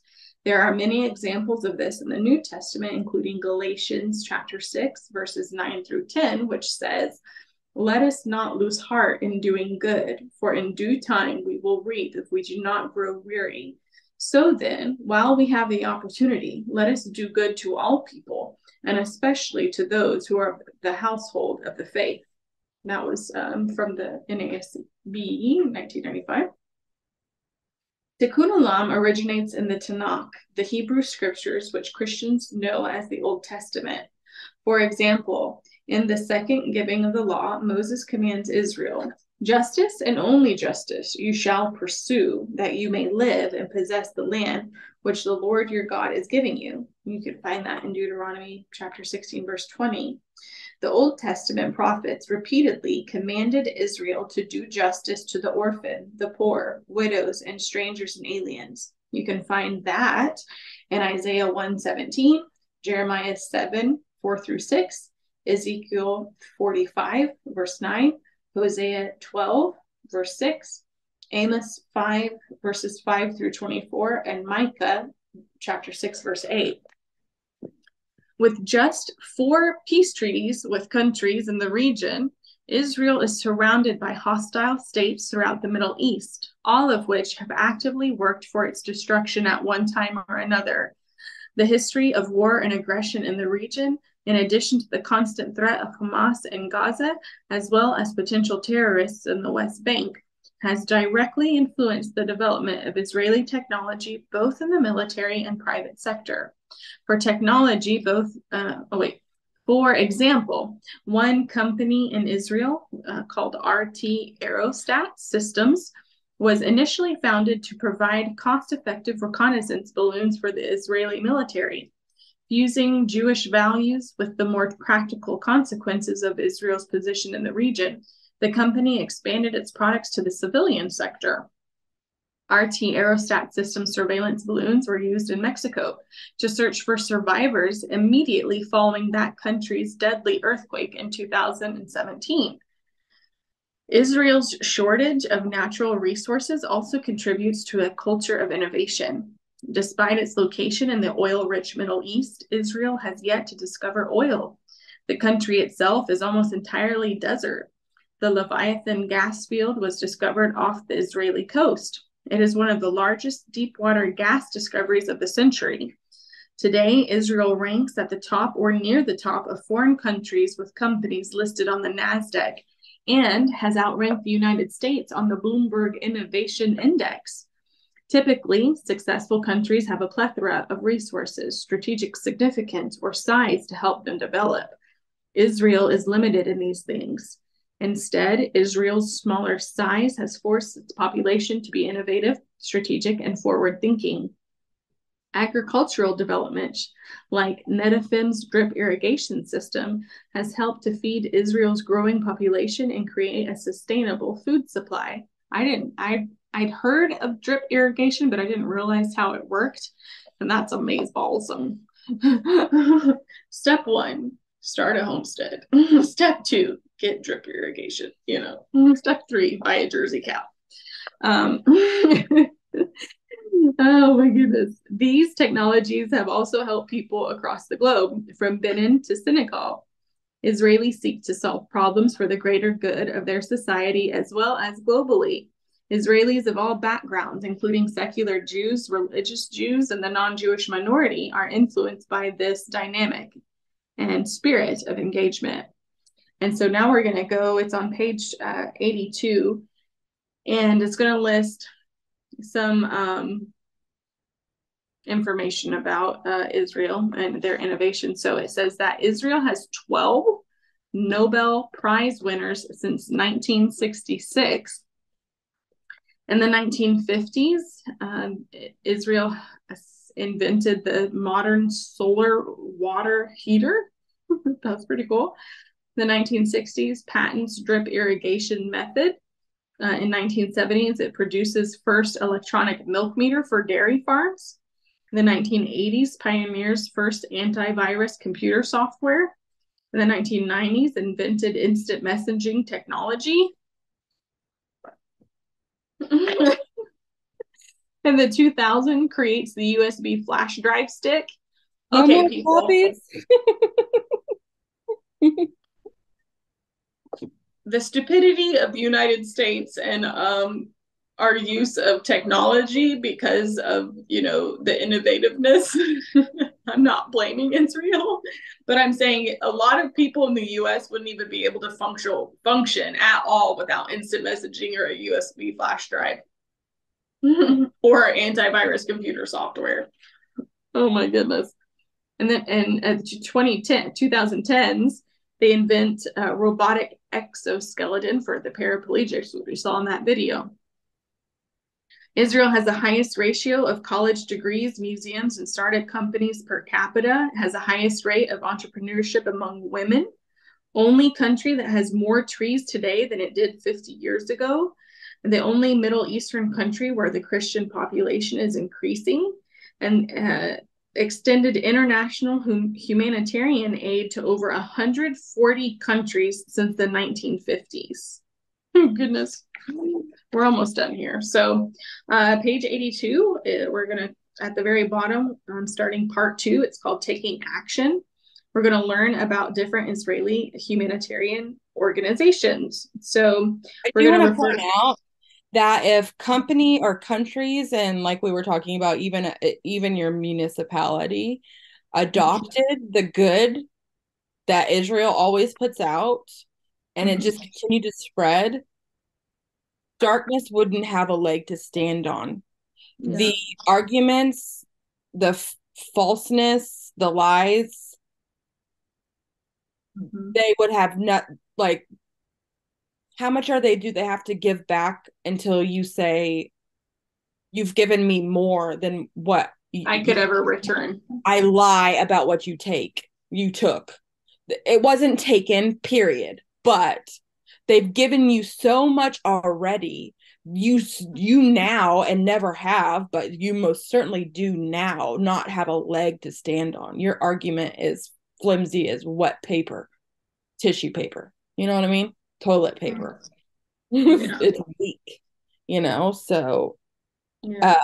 This is technology. It's available for everybody, and it betters, like they were saying, it's a desert. Their desalination of the salt water, they share that too. They provide water for the countries around them. Mm-hmm. They don't have desert countries, yeah. They don't have to share that. But you can take that and you can get that, and you can garner that knowledge and take it back with you and make your home and your people successful and healthy and thriving. We've talked about the size of Israel. We've talked about all the good that they do. We've talked about the biblical standpoints. We've talked about, we've heard from other people, from other different walks of life and countries and things. I'm like, your argument began so thin, and now you're in the negative. You're so far in the negative, you'll never be able to bounce back. And Israel does such a great job about it, and they do it unpridefully. I would be spiking the ball at the end of the field in your face and doing like a victory dance. But it's just like, they're just keep going. There's just more love, more and more love. Mm-hmm. Yeah, so it wants us to kind of do an activity, which I'm going to do some more reading before we do that, but it says, refer to the list of organizations found in additional resources at the end of this lesson. Choose an organization and watch a short informational video about it on YouTube. Discuss the video with your study buddy or family or friends using the questions on the handout as prompts. So IsraAid is just one example of the many different Israeli organizations and companies working to make the world a better place. As we've learned, Israel's unique circumstances of being a small country, limited in resources and under constant threat, have not stopped the country from living out its mission to be a beacon of Jewish and democratic values. Israel is characterized by innovation and social entrepreneurship, where startups, individual entrepreneurs, and citizens at large focus on the greater good. There's a picture here of John F. Kennedy, the former president of the U.S. in 1961. And that's what his picture when it was taken. And he's quoted here saying, Israel was not created in order to disappear. Israel will endure and flourish. It is the child of hope and the home of the brave. It can neither be broken by adversity nor demoralized by success. It carries the shield of democracy, and it honors the sword of freedom. And so it has some different things that you can read on your own, or websites you can visit. One of the books is called Thou Shalt Innovate, How Israeli Ingenuity Repairs the World by Avi Jorish. I'm pronouncing that correctly. You can buy it on Amazon. Another website to visit is nocamels.com. So I'm going to just check that out because that sounds kind of funny. I don't know what that's going to have on it. And then here are some other organizations in Israel. Innovation Africa, Save a Child's Heart, IsraAid, and then Made in Israel Medicine. And so we're going to watch a couple of different humanitarian videos posted. I think they're some of them are just a couple minutes long. The Israel Collective, though, is Israel21c.org. And then, No Camels is an Israeli tech and innovation news website. So nocamels.com, that's what that is. Okay, so let's watch 1, 2, 3. We got 3 or 4 videos here. Let's see how long they are. Boom.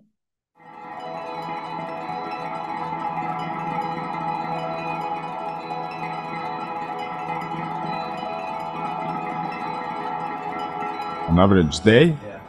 There are no such things like average day. Every day is a new adventure.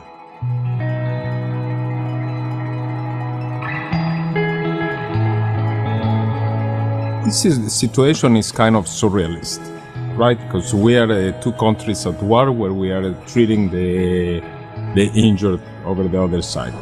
This shows the trait that there is in Judaism. Even in the most holy of the celebrations that we had, you're allowed to break the rituals as long as you're saving a life.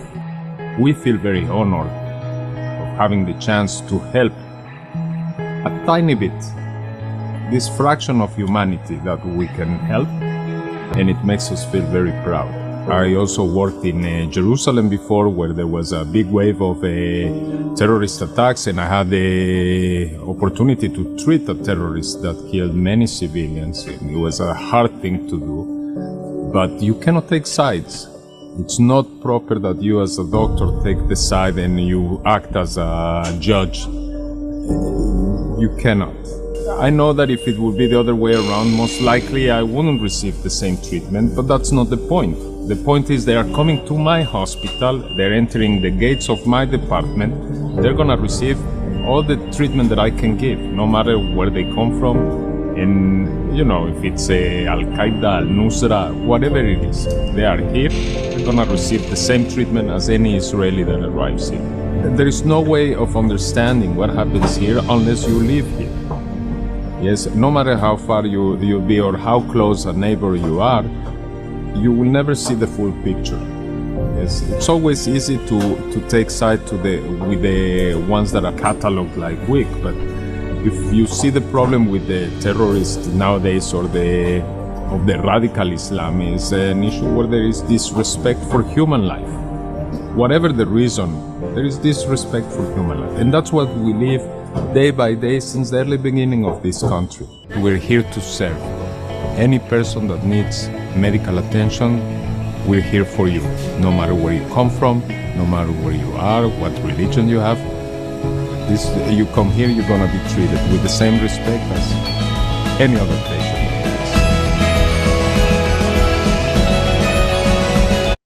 Yeah, doubt that would happen in other places. The next one is called Exposing the Surprising Heart of Israel. It's 5 minutes, almost 6 minutes long, so let's watch this.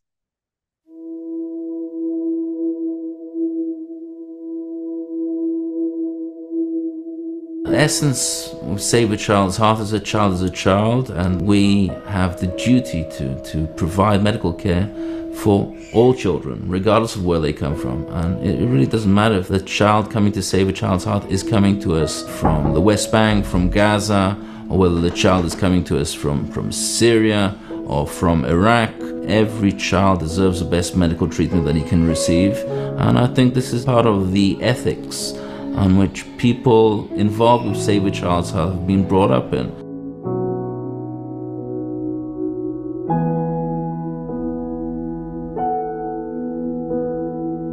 Save a Child's Heart is a non-profit organization that provides life-saving heart procedures for children from developing countries. To date, the organization has saved the lives of more than 3,500 children from 48 countries here in Israel at the Wolfson Medical Center in Holon. Here's the children's home and the mother's home during their stay here. They like coming back here. They look forward to coming back to the home because, you know, hopefully it's a happy, fun place for them. My role here is as a volunteer. Every time I come here, I just want to put smiles on the children's faces. Like, that's what I consider my role to be. But it is hard, as in, you come here and you think the children are just like every other child, but they really are sick. And it is sometimes hard not to take that home with you and worry about them and think about them, because you do like fall so in love with them.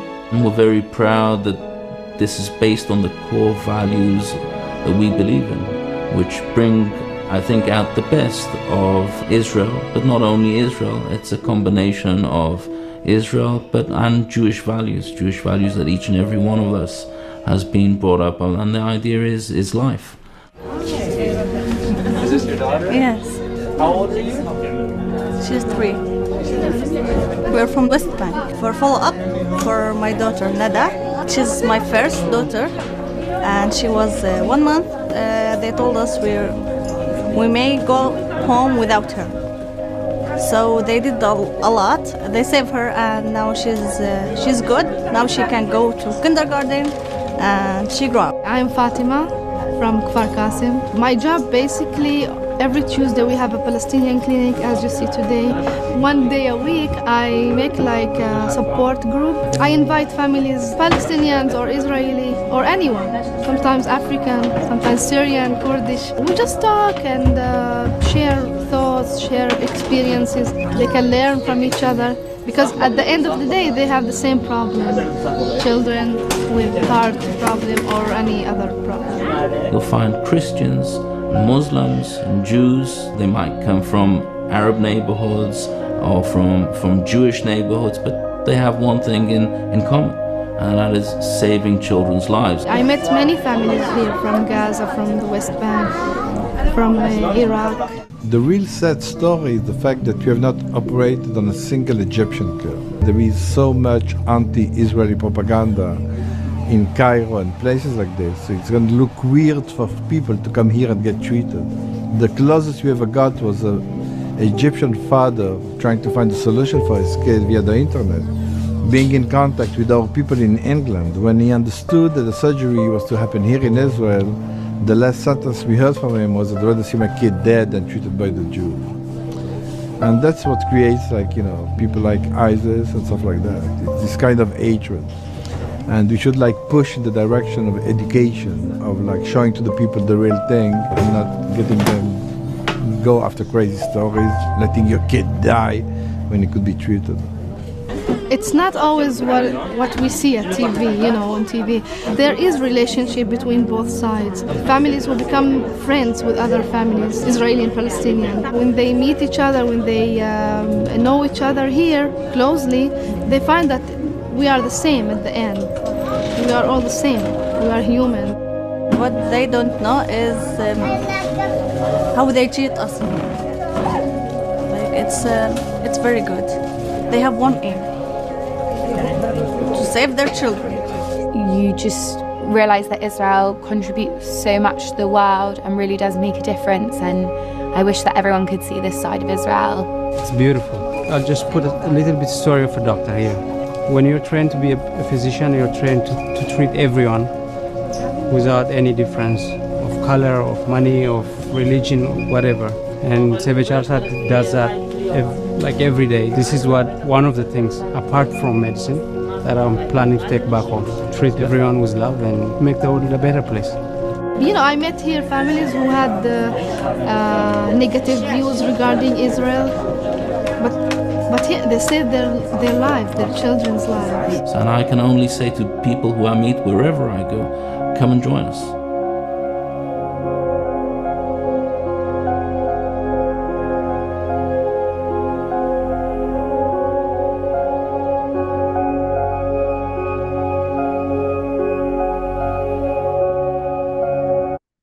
Sweet baby faces. Comments? Yeah, just spreading joy even through the generations. I mean, what kind of love is it that you would allow your child to die? Yeah. Opportunities. I mean, coming from the land of opportunities. I mean, that's just hard for my brain to wrap around. Mm-hmm. I mean, children aren't commodities to be bought and sold or to live and to die for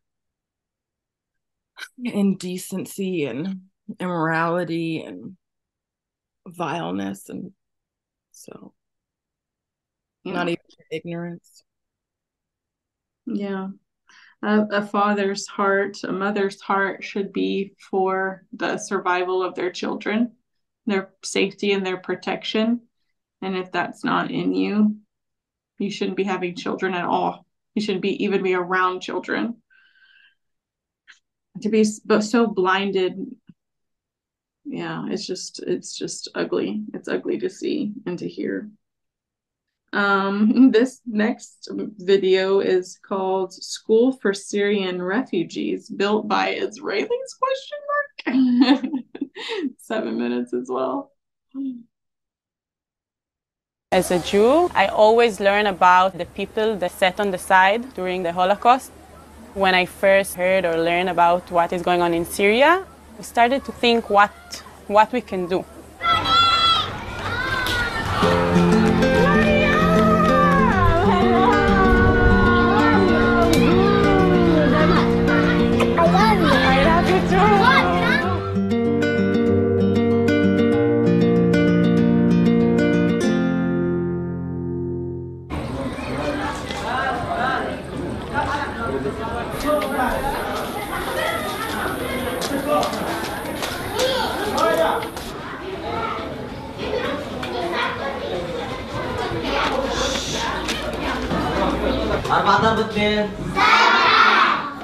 When you look at the refugees, you see many families who only have one parent. You see many children who sometimes have no parents at all. All of that is a result of the war. Many of these kids who are here have never been to school before. They don't have anywhere to go. They can't go to a Turkish school, they can't go to a Greek school. This is perhaps one of the only places that was able to give them a home. Especially the kids that come from Syria and never went to school. Some of the adult kids, they're around 12 or 13 because the war started 7 years ago, so they never went to school.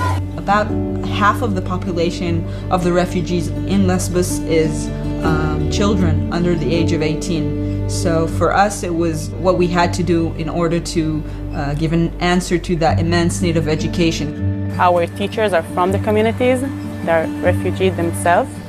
I ran away from my country because we have war in my country. I don't want sharing in the war. Until now, we have fighting, we have bomb and like this.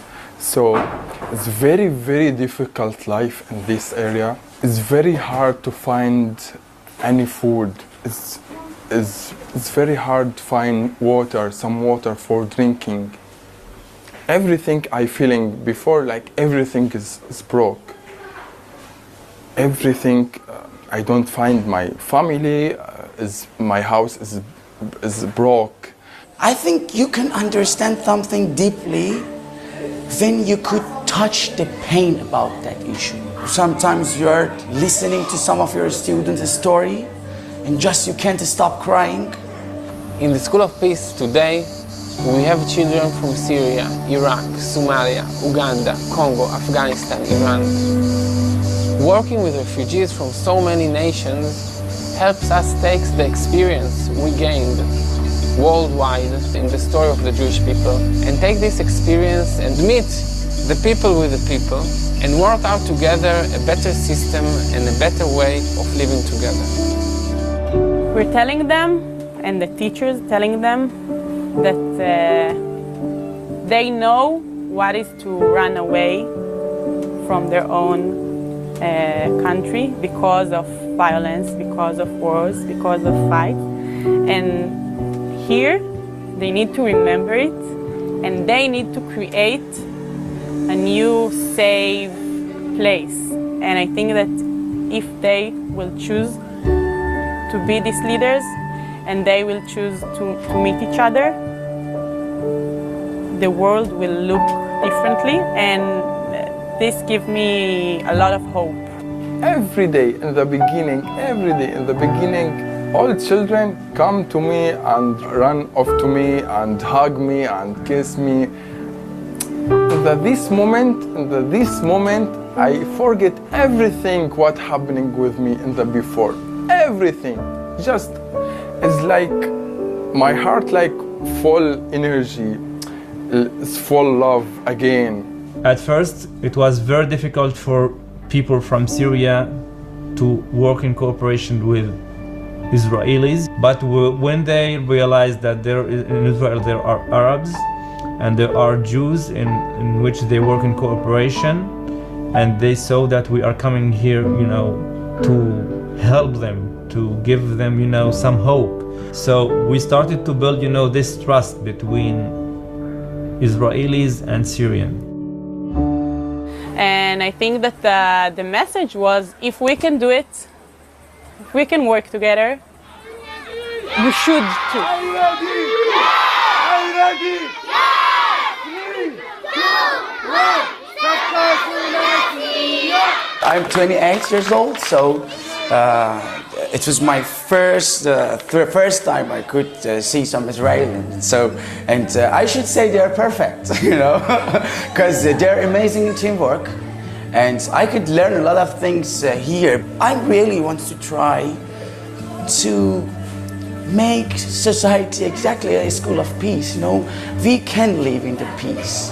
And yesterday I was talking about another friend and told, no, there is hope.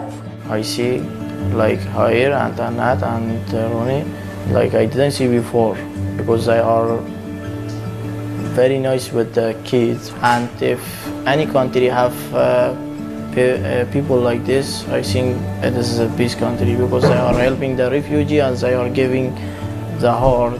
Israel is a country that used the anthem Hope as its national anthem.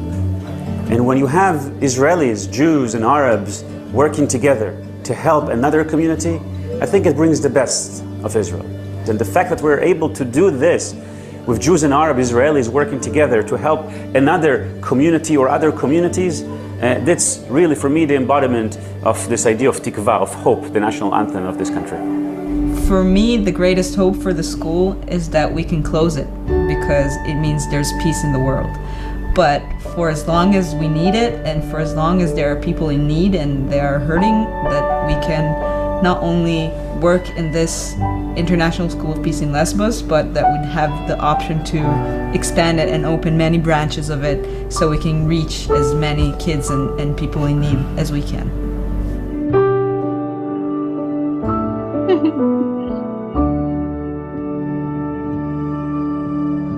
So beautiful.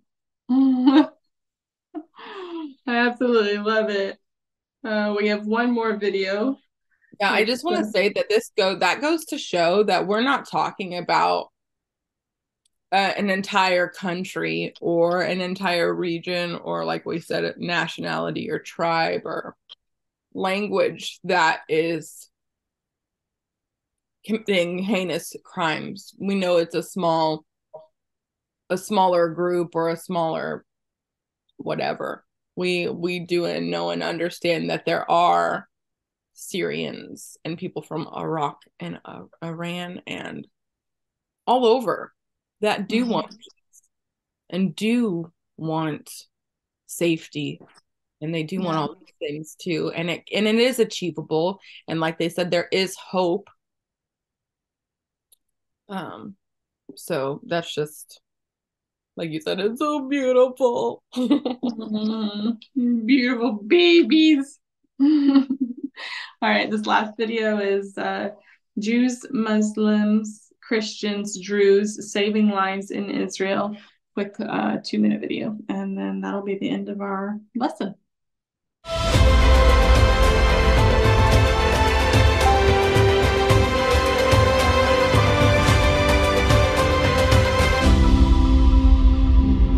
בן העדה הדרוזית. גם בן העדה הדרוזית. איחוד הצלה זה ארגון של מתנדבים. כשיש קריאת חירום, אנחנו שוכחים מהכל בשביל להציל אותו בן אדם שהוא במצוקה והוא צריך טיפול רפואי. זה מחמם את הלב לראות שבארגון יש מכל המגזרים, מכל הדתות, בלי שום הבדל בין גזע, דת ומין. ויש לנו מטרה אחת, זה לצאת ולהציל חיים. הרבה מקרים מאוד מאוד מגוונים. לא רק מתאר עירוני או בין עירוני, לא רק תאונות בכבישים או אנשים שלא מרגישים טוב בבית, אלא גם הרבה מקרים של שטח פתוח שמערבים גם יחידות חילוץ לדוגמה ומסוקים של חיל האוויר.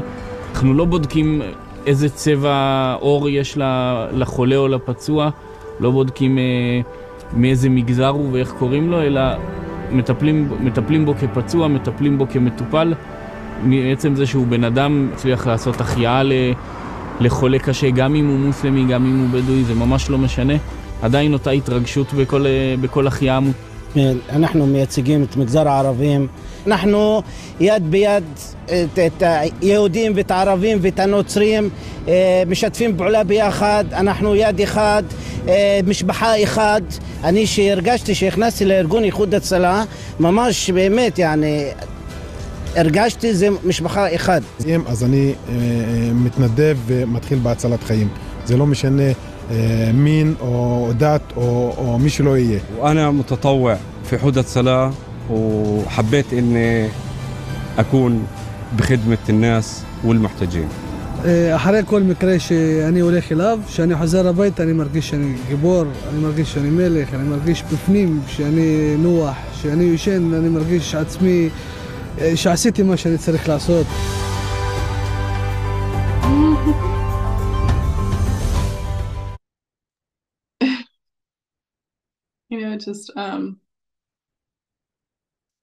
I'm just reminded of these nations, these large nations that are like speaking out against Israel in light of everything that's going on with Hamas. And I mean, these are countries with like intelligence communities that are like massive, global intelligence communities. And for them to speak out against Israel and support Hamas and support, they're just bold-faced liars is all I can say. You know what Israel's doing. You've seen what Israel's doing. You're monitoring what Israel's doing, and yet you think that the rest of the world, and I mean, they think that the rest of the world, that they can deceive the rest of the world and to make us look stupid. But it's out there if you just look. It doesn't take very much to actually find it. Israel is a great nation, a great state. Yeah. Yeah.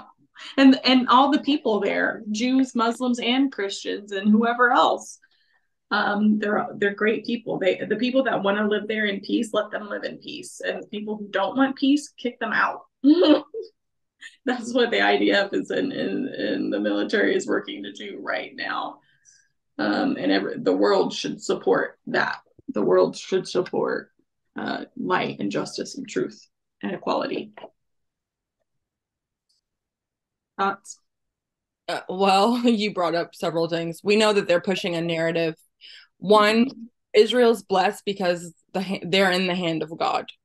I mean, there's no other group, there's no other state, there's no other nation that succeeds, bounces back so quickly when it's taken other countries thousands of years and maybe not even, still are not anywhere near the level of success. So that lets you know that whether it's based on Christianity or Judaism, the blessings, give and you shall get and all that stuff, the seeds you sow or the harvest you reap. So that's sign number one.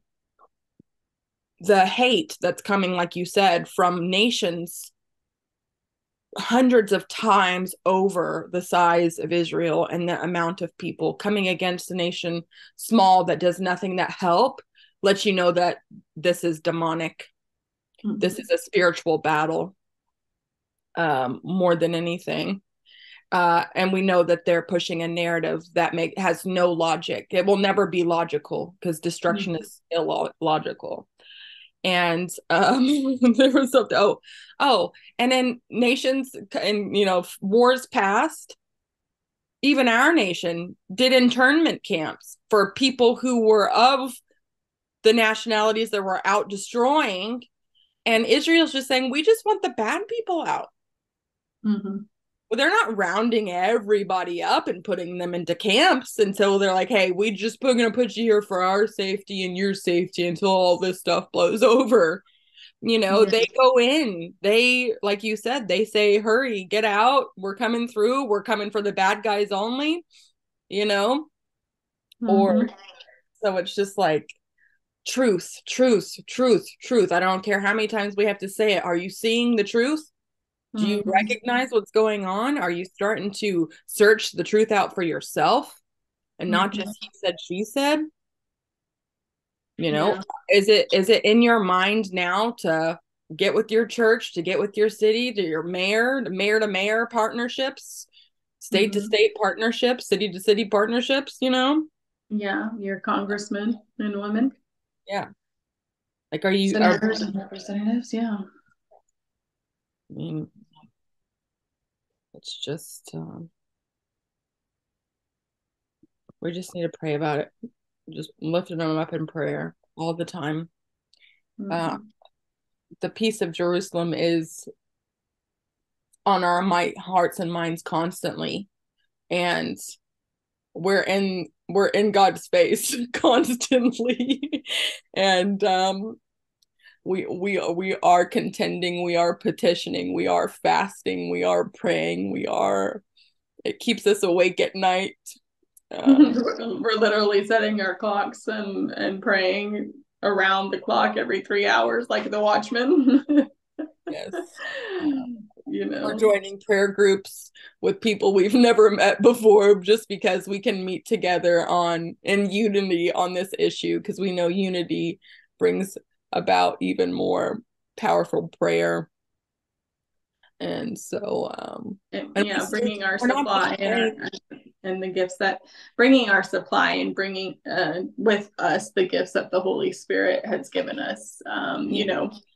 We're almost, I keep rounding up, we're almost 40. No, we're going to be 37 at the end of this month. But we're stay-at-home moms, and we work from home, and it's not like we're a big muscular man that can go sign up and fight and battle. Yeah, but we're we can write letters. It kind of reminds me of that, like, what was it, white chicks who made fun of white women writing letters. I'm gonna write a letter. We could totally write letters to our mayor and to our senators and representatives and our governors, and say, hey, what can we do to support Israel? What can we do to find a sister city and support that sister city? And let's get together with the churches and the synagogues in our city to help pick churches and synagogues to partner with in our sister city. What innovations can they share with us, and what resources can we share with them to help support the nation? Because when this is over, there's going to be a lot of rebuilding that needs to be done, and they're going to need financial support as well. So that's something that we could be doing right now, tomorrow, to just help. So speak up, speak out. Well, that also brings a secondary, like, do your homework. Search, what has Israel done for my maybe city? What has Israel done for my state? What has Israel done for my ethnicity? What has Israel done, for me? And I think a lot of people will be surprised in that. What has Israel done for my region? And we already have the national. We just went through the world at everything they're giving in military, medical, technology. Well, that's not even everything. That was like one 100th or 1/1000th of a list of what they've actually done. Like, I'm gonna have to go and search and just find, I'm sure it's out there, pages of stuff that Israel and people from out of the state of Israel have done to bring technology and advancement, like, that they've shared with the whole globe. So yeah, that I don't know if you have anything else to add, but that was the end of the lesson. And so our next video, we're going to be covering lesson 7, which is kind of long, so we'll probably just do one video of that, or I don't know. 7 isn't so big, it's 8. I think that's a little bit bigger, but we're getting into the political stuff now, and we're getting into lesson 7 is called the development of modern Zionism, and then lesson 8 we get into encountering Palestine, and then it gets into like World War, the wars, so the interwar period, world wars and stuff like that. So we're not quite halfway through, because I believe there's 20 lessons in this course. So, but we're getting into the nitty gritty, and this has just kind of been a introduction into, there's 20 lessons. Introduction. We are praying for the region, peace in the region. We are praying for countries. The Holy Spirit moves in miraculous ways, and I get countries to pray for as prayer assignments. We pray for our covenant brothers and sisters. We pray, so that means the body of Christ and God's covenant people of Jacob. We pray for those who are not in this fight. We pray all the same things. We cover the globe, like, and all peoples, all tribes, all nations, whether you're in two guys in the middle of an island stranded in the middle of the ocean, we're praying for you. So this is, but this is serious. This is all eyes on what's going on right now in Israel. So I don't want those people to be like, well, what about, I'm sure there are those people. We've got you covered. Whether you want it or not, we've got you covered. We've got our allies covered. We've got our enemies covered. We've got the body of Christ covered. We've got the Jews covered. And we've got everybody else covered who's not in one of those categories. Even if you're atheist and you don't believe that there is a higher power or a higher God, we're praying for you. We're praying for those in the occult. If you have breath in your lungs, you're covered. We're covering the inanimate, and the animate. So the air and the land and the water below, everything. So we're kind of not as energetic the last two videos because we've been doing these at night and it's like way past our bedtime. So hopefully we can bring some energy the next couple of videos. But yeah, we love you. Have a great rest of your day. Share this video, we don't have comments turned on for obvious reasons, but share it and go out and get the Israel course, the book, or you can do the online version. And I think kufi.org is the website. Menu learn. One thing, it's quite a ways away, but they're taking registrations right now for our Kufi Summit in the DC area, which Katie and I have been a part of for the last 2 years, as far as being able to be at the summit and go and speaking to our representatives and senators about really important legislation that Kufi supports. And so registration for the summit is going on right now. It's going to be a beautiful location, beautiful hotel this next summer. So sign up, sign your churches up, sign your youth groups up, because they do bring your kids. They have camp for children and for teenagers too. So yeah, sign up the whole family, the whole church, bring them to the Kufi Summit this summer. And join us on Facebook, Prayer Force, Texas and Oklahoma. You can find us, and that's all I've got. Anything else, Kate? Nope. Nope. Not at this moment. All right. Love you all. We're praying for you. Have a great rest of your day. We claim you for the kingdom. In Jesus' name, amen. We speak blessing and prosperity and favor, the mind of Christ all over you and your children. Amen.